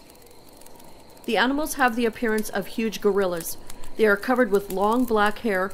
Their ears are about 4 inches long and stick straight up. They have 4 toes, short and sturdy. The tracks are 13 to 14 inches long. These tracks have been seen by forest rangers and prospectors for years. The prospectors built a new cabin this year, and it is believed it is close to a cave occupied by the animals. Mr. Smith believes he knows the location of the cave. On the evening that the news was sent by wire from Kelso, Welch recalled Frank Slim, a Seattle newspaperman, and Bert Hammerstrom, a freelance writer and brother-in-law of Clarence Darrow, arrived by car at the Spirit Lake Ranger Station. They had quite a trip in reaching the place, as 9 hours were required for a drive from Castle Rock to Spirit Lake in 1924, Welch remembered. He said the road was not good, and in some places a driver had to try 3 or 4 roads before finding the right one. A side road might meander off into nothing. Welch later recalled the date as July 14, when the news had been received in Seattle, and when he reached the ranger station, he and his friend were ready with a lot of questions about the apes, who were portly and rained rocks as large as a man's head on the miner's cabin, and as Welch told the story, had tried to pry the cabin into the Smith Creek abyss. Huffman, the district ranger, also had arrived at the ranger station, and the group planned a trip of inspection to the now famous cabin. Legendary Mount St. Helens ape men called legitimate. Longview Times. The legend of the ape men of Mount St. Helens returns like hay fever with summer weather. The story of the ape men of the beautiful conical mountain situated in the Cascade Range of southwest Washington is a favorite in the area, but it just may have some basis in fact. There is more basis to support it than Nepal's Yeti or Northern California's Bigfoot, and probably as much as Loch Ness Monster. Last summer, 2 different Portland groups who visited the region reported sighting the monsters, usually described as from 7 to 10 feet tall, hairy, and either white or beige colored. 3 persons in a car on a lonely forest road said they saw one of the creatures when it flashed across the headlight beams of their car near the wilderness area, which includes such places as Ape Canyon. A Portland couple fishing on the Lewis River south of the mountain saw a huge beige figure, bigger than any human, amble off into the brush. Old-timers aren't surprised, just amused. The ape man legend actually is older than the white man's habitation of the Pacific Northwest. Forestry employees have investigated many reports of the strange creatures. According to Indian legend, the apes were ferocious Sahatic Indians, a band of renegades, much like giant apes in appearance, who lived like wild animals in the secluded caves of the Cascades. The first recorded encounter of the apes with white man was in 1924. A group of 5 prospectors rushed into Kelso to report that a group of great ape-like creatures had attacked them in the middle of the night. The miners said they had been working a mine on the east slope of Mount St. Helens. During the daytime, they saw some of the apes and fired at them to halt an apparent attack. One of the apes appeared to have been hit and rolled into a deep ravine. That night, according to the account, the ape men hurled rocks onto the cabin and danced and screamed until daylight. Then came the Great Ape Hunt of 1924. Law enforcement officers and a flock of newspaper men made up a posse that went into the area. The armed searchers fired at anything that moved, so the report went. They returned to tell of finding huge footprints, but no apes. The legend grew from that point for several years, then subsided with only sporadic reports of traces of the apes. Responsible persons, experienced mountaineers and skiers, have given credence to the story. Bob Lee of Portland, a leader of the 1961 Himalayan expedition, and advisor to last year's Himalayan expedition, said last year he had a strange experience. Lee has never claimed to have seen the apes, but said there was something strange on the high slopes of the mountains. He was a member of the party that searched for Jim Carter, an experienced skier and mountaineer who vanished on the mountain in 1950. His disappearance remains a mystery. At the same time, Lee was a member of the Seattle Mountain Search and Rescue Unit. He described the search for Carter as the most eerie experience I have ever had. He said that every time he was cut off from the rest of the search party, he felt somebody was watching him. Carter, he said, had climbed the mountain with some companions on a warm, clear Sunday. He left the group to take a picture and said he would ski to the left of the group. He was never seen again. His tracks, however, indicate that he suddenly took off down the hill in a wild, death-defying run that no experienced skier would make unless he was pursued, Lee said. The tracks went in the direction of Ape Canyon, but no trace of Carter or his equipment was found, although the area was combed for 2 weeks. Lee recalled stories of about 25 persons who claim they have encountered the monsters during a 20-year period. The canyon name for the apes is a lonely, ominous spot in the wild area. It extends to a point near Ape Cave, thought to be the longest unitary lava tube in the world. There have been many reports of footprints in the area. Some are described as being about 18 inches long and seemingly human. Unless the creatures are really fuzzy throwbacks, the Lost Indian theory seems most likely to some of the fans of the mystery. It has given rise to some suggestions, one of which is to leave well enough alone. The government might take over and shove benefits and subsidies at them, retroactive to the Ice Age. At that, as well as costing a lot of money, would ruin a very good legend. Ape Canyon holds unsolved mystery. Longview Times, August 1963, by Marge Davenport, Oregon Journal staff writer. Spirit Lake, Washington. Ape Canyon, the legendary home of the hairy apes of Mount St. Helens, apparently swallowed an experienced mountaineer and expert skier in May 1950. No trace of Jim Carter, 32, who disappeared from a 20-member climbing party from Seattle was found, although teams of the Northwest's most proficient mountain rescue units combed the area for weeks. Carter's complete disappearance is an unsolved mystery to this date, declared Bob Lee, well-known Portland mountaineer who was a member of the exclusive Worldwide Alpine Club, a leader of the 1961 Himalayan expedition, and advisor to the 1963 American expedition. Lee said he had never seen one of the monsters, but that there certainly was evidence that there was something strange on the high slopes of the mountain. He was convinced of this during the search for Carter, he said. Dr. Otto Trott, Lee Stark, and I finally came to the conclusion that the apes got him, said Lee seriously. Lee, a member of the Seattle Mountain Search and Rescue Unit at the time, describes the hunt for Carter in Ape Canyon as the most eerie experience I have ever had. He said that every time he got cut off from the rest of the searchers during the long hunt, he got the feeling that somebody was watching me. I could feel the hair on my neck standing up.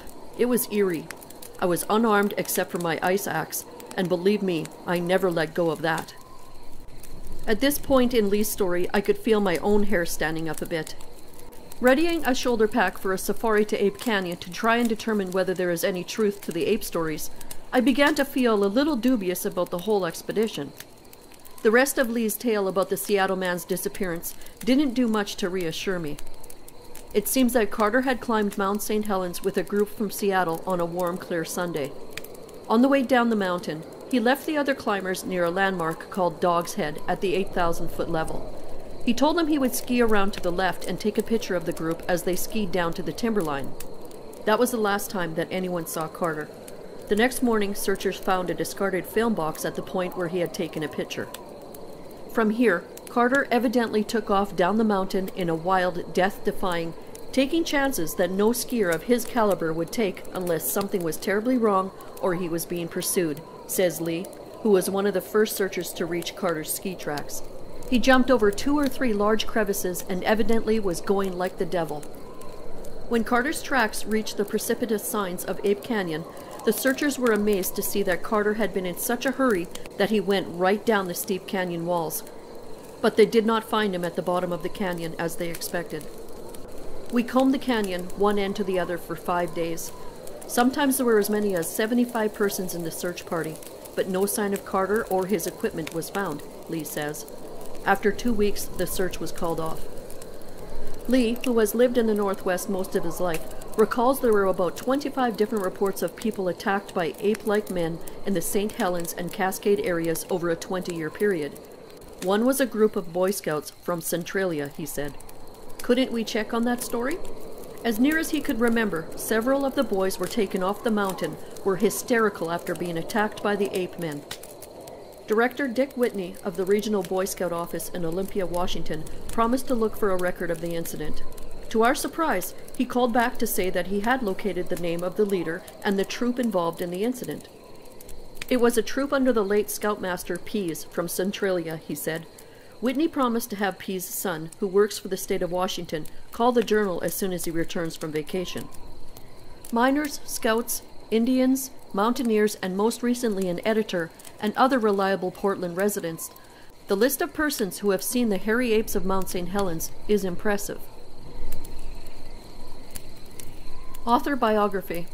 Roger Patterson was no ordinary filmmaker. He managed to film a shaky 60-second film of a Bigfoot, the creature that the Native Americans call Sasquatch.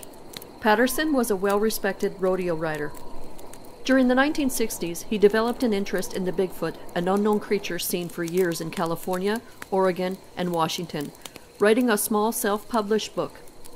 Patterson and his friend Bob Gimlin became famous for their well-known Patterson-Gimlin film of a purported Bigfoot Sasquatch in Bluff Creek, California. Patterson died in 1972, spending every penny he made from the film continuing his search for the creature.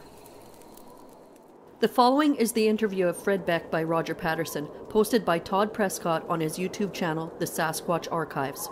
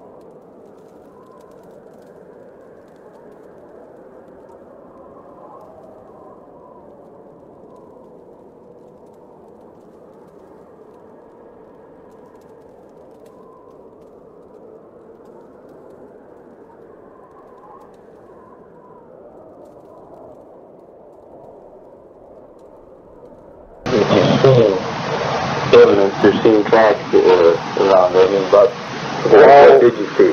We was mining in there waiting on our train, and about 2 years before we had the contact with them, we see a track standing on the muddy.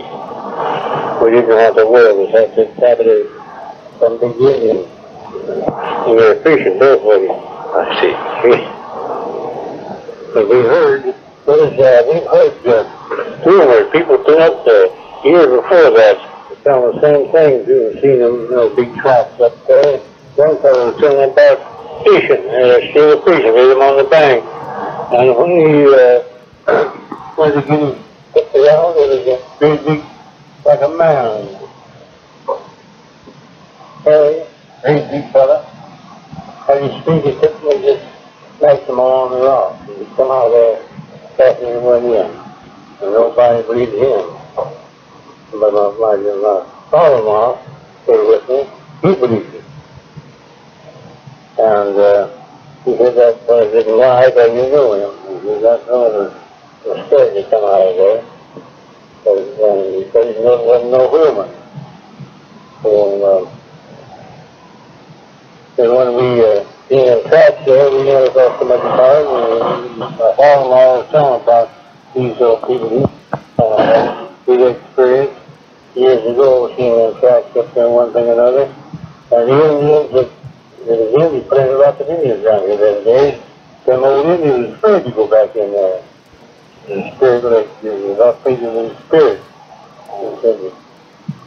So, when we went up there, something else like that, we heard noises, there was whistling.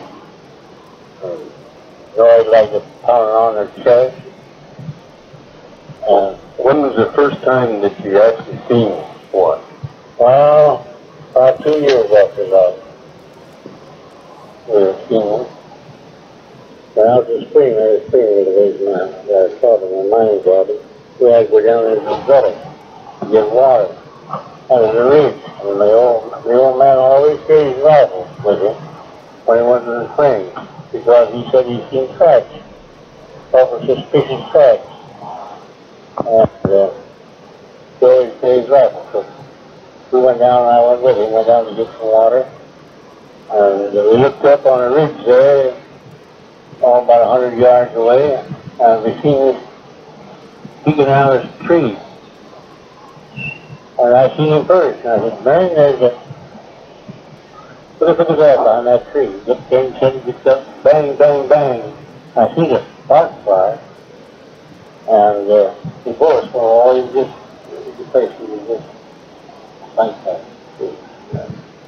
Banging right on the bottom of the tree, Yeah. So we see him running down this ridge now. He took a couple more shots at him. When he hit his first shot, I rushed over there, and he said, it's hard going. He said, don't run, Glenn, don't run. He said, he wouldn't go far. I said, I put 3 shots through that fool's head. He said, he wouldn't go far.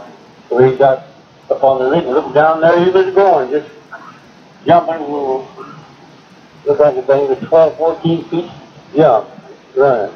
The old man took a couple more shots at him. And the old man said, my God, I don't understand it. I don't understand it. How you know where they were stuck in his head. And so I hit him in the stomach, 2 shots too. Well, he got away all right. Well, now, the tracks that you've seen before, you would estimate it around how big? Well, see, 19 inches was making. The 2 detectives were up with us, reporter. And they measured the tracks. It rained that night. We stayed in the lake and just poured down. I never did a rain southward. And we went up there, and we had where we watched the beaches right under the little steeples, springs. You might call them springs. Melted snow, and kind of a big gully there. We cleaned our pots out of beans and rice. And the quick rain, when we got there, when we went up there, there were tracks made since it rained. Those tracks, they're 19 inches long. And the detective said, well, these are tracks all right, but said, who made them? And I said, well, who did make them? I was all together, and I said, it's been late since the rain. And then they talked about it. They were waiting, and they say, might have been a coon, part human, you know. Yeah. All that stuff up there, part human. Well, but when you finally did see... No, it was another one way, but they heard that noise, pounding and whistling. At night, they come in there, and we had a pile of shakes. I piled up there, big shakes. Our cabin was built out of logs. We didn't have rafters on it. It had a good sized fine log, rafters.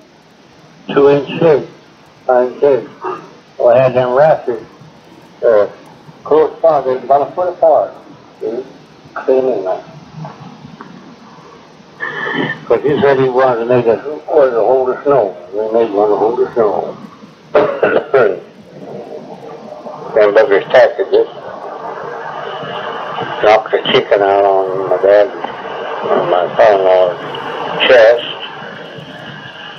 And had an axe there.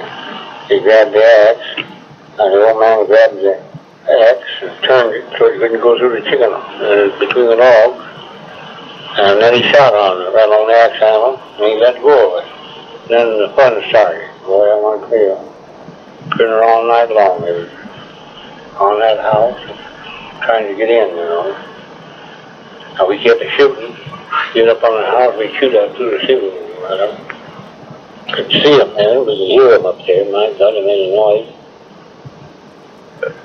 It sounded like a bunch of horses running around there. Next day, find tracks anywhere there's any sand on the rock, there's been tracks of them. It was the same tracks that you'd seen before. Yeah, same tracks. But I never measured them, but they were big fellas. That was the only track they measured, was the detectives measured them. Now, you explained this a while back, that there was at one time that you had shot one. Oh, yeah. When did this? Well, that was the next morning, I guess it was. You remember, right? After the attack? Yeah. We were going to go down to the tunnel to get some tools out there. We had drills and things like that in. And I told them we were going to clean out and go home. So we went down, I had a rifle with me.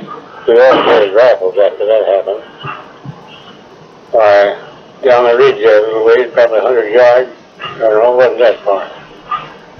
Why, there was one of them fellas ran out of a compress and ran down and the gorge, and I shot him in the back, 3 shots. And I could hear the bullets hit him, and I see the fur fly on his back. I shot very hard. And he stopped and just fell right over the front place.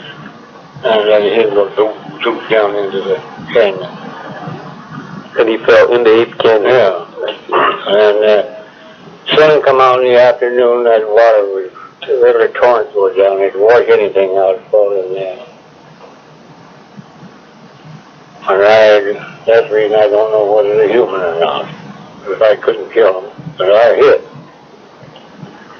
Well, how would you describe, Mr. Beck, as far as what they look like in their body and in their head? Well, they were tall. I don't know, they looked to me like they're 8 foot tall, and they were taller.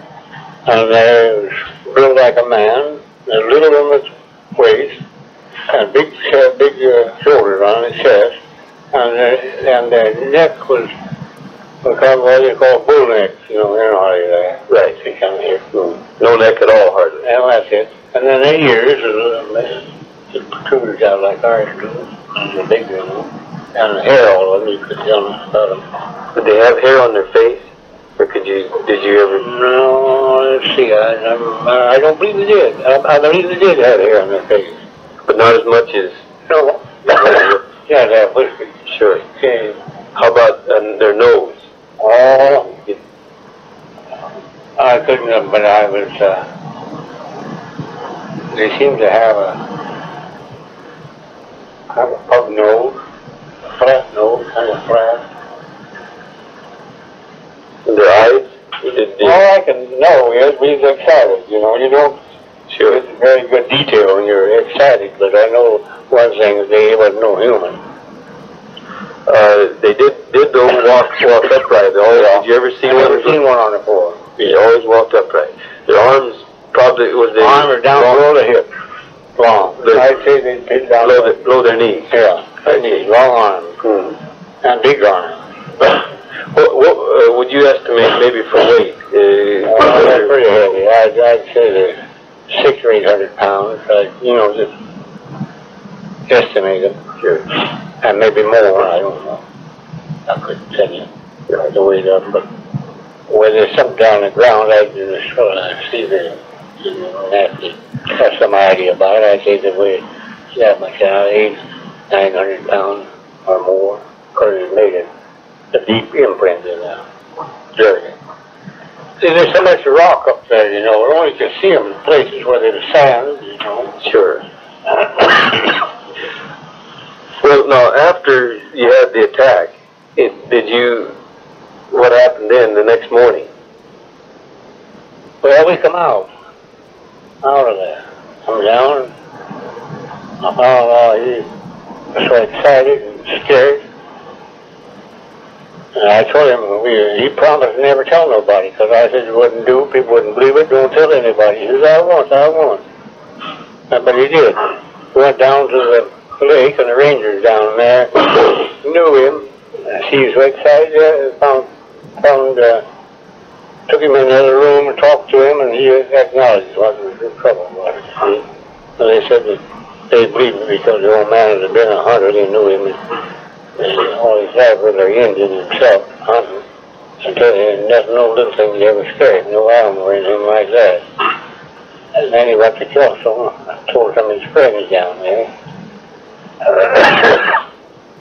Then the newspaper reporter, he was a merry time, day and night. Have they ever heard of anybody before this? I don't think so. You never really didn't believe it. I see. Well, we sure thank you for this interview, and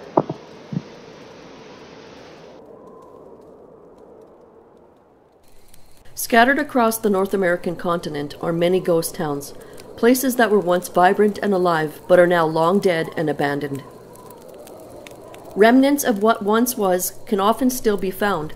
Old schools, churches, or other buildings, usually in a ramshackle state of decay, standing, albeit perilously, serving as the only reminder that a community once thrived on the spot. The reasons a town can die are many and varied. In some cases, the town was bypassed by a railroad or highway. Other communities disappear simply because they have exhausted the natural resources which drew people to the area in the first place. Mining towns come to mind. Wars, natural disasters, political wrangling, and the like can all be reasons one community might be abandoned in favor of another. Perhaps T. Lindsay Baker, author of Ghost Towns of Texas, said it best when he defined a ghost town as a town for which the reason for being no longer exists. Sometimes, though, you come across the story of a town that was abandoned for reasons other than those already mentioned. In a few cases, towns were deserted for reasons so unique and terrifying that they almost defy belief. One such case is that of Portlock, Alaska. The remains of what was once Portlock, Port Chatham, technically two communities but so close together I will simply use the singular Portlock for this article, sit on the far southwest edge of the Kenai Peninsula, not too far to the northeast of the more well-known Kodiak Island. The settlement was named after Captain Nathaniel Portlock of the Royal Navy, who landed on the peninsula in 1787. Some Alaska publications say travel to Portlock is possible via ATV, but most locals would dispute it. The only real way to see Portlock is to travel there by boat or bush plane. If you were able to actually get to the abandoned town, you would still be able to see the remains of what was once a healthy village. At one time, there was a cannery, a chromite mine, and a territorial boarding school for the children of the Kenai Peninsula. The town bustled enough that the government deemed a U.S. post office necessary and opened up a branch there in 1921. Everything changed, however, when every resident of Portlock picked up stakes and left en masse in 1949. Unlike most doomed communities, which die agonizingly slow deaths, Portlock ceased to exist almost overnight. What could have caused such a sudden and total mass exodus? A story from the Anchorage Daily News, April 15, 1973, may sum up the tale best. Portlock began its existence sometime after the turn of the century as a cannery town. In 1921, a post office was established there, and for a time the residents, mostly natives of Russian Aleut extraction, lived in peace with their picturesque mountain and sea setting. Then, sometime in the beginning years of World War II, rumors began to seep along the Kenai Peninsula that things were not right in Portlock. Men from the cannery town would go up into the hills to hunt the Dall sheep and bear, and never return.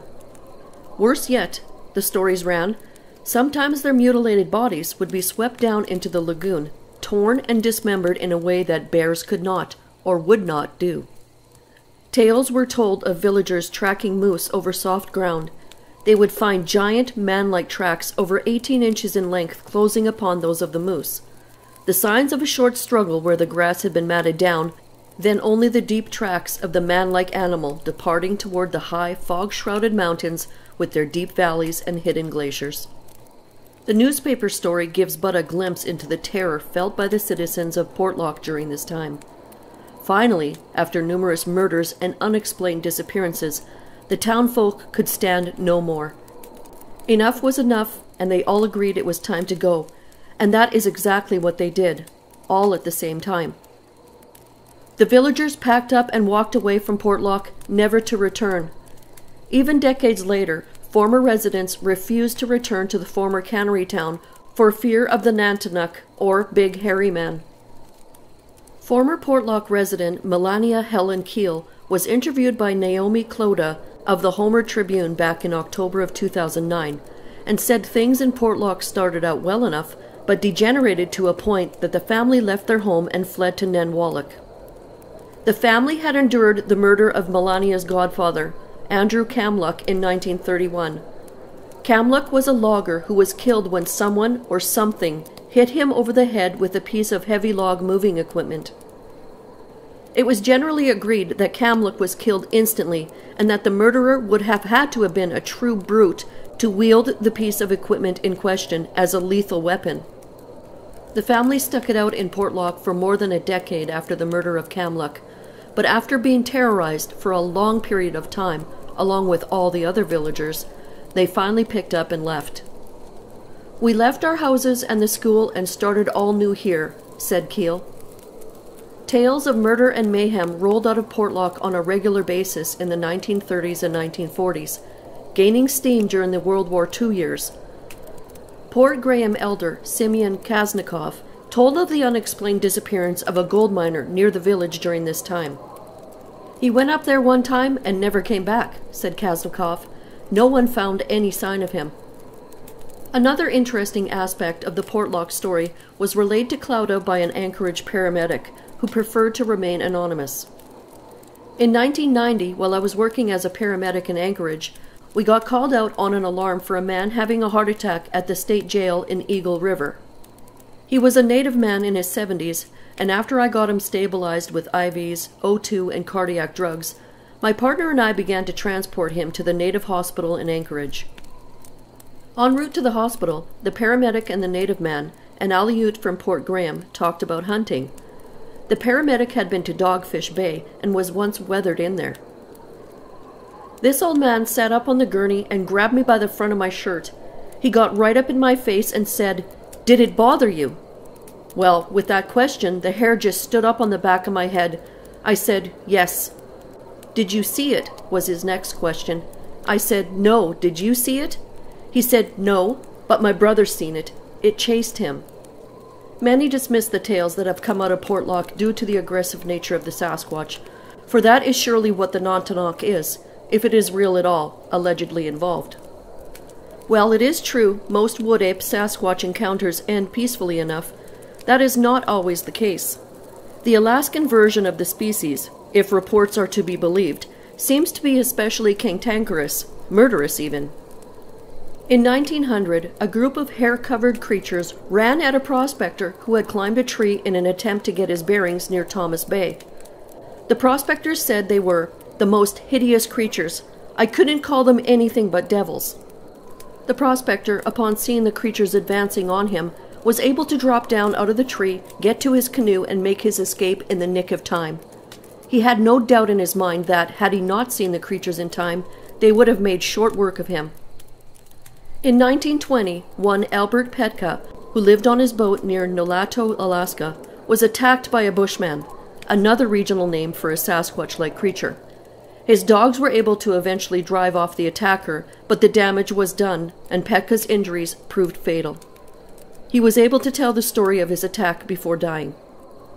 In 1943, during the height of the siege of Portlock, a violent attack took place at DeWild's camp near Ruby, Alaska. The victim, John Meyer, some reports say McQuire, or the Dutchman, as he was called by the local Native Americans, was killed by an assailant thought to be the Bushman. He was badly beaten, but his dogs eventually were able to run the killer off. Meyer was able to get to his boat and travel to the nearest village to seek help, but unfortunately, he died of internal injuries shortly after arriving. He was, however, able to relate his story before passing. These are just a few of the reports of harrowing encounters with large, hair-covered bipeds that have come out of our northernmost state. There are more. The point here is that, to dismiss the story of Portlock out of hand due to the murderous behavior of the alleged Sasquatch involved would be a mistake. Tales of violent encounters and abductions attributed to wood apes have been told by Native Alaskans for hundreds of years. There is precedence for this sort of behavior by these animals in Alaska.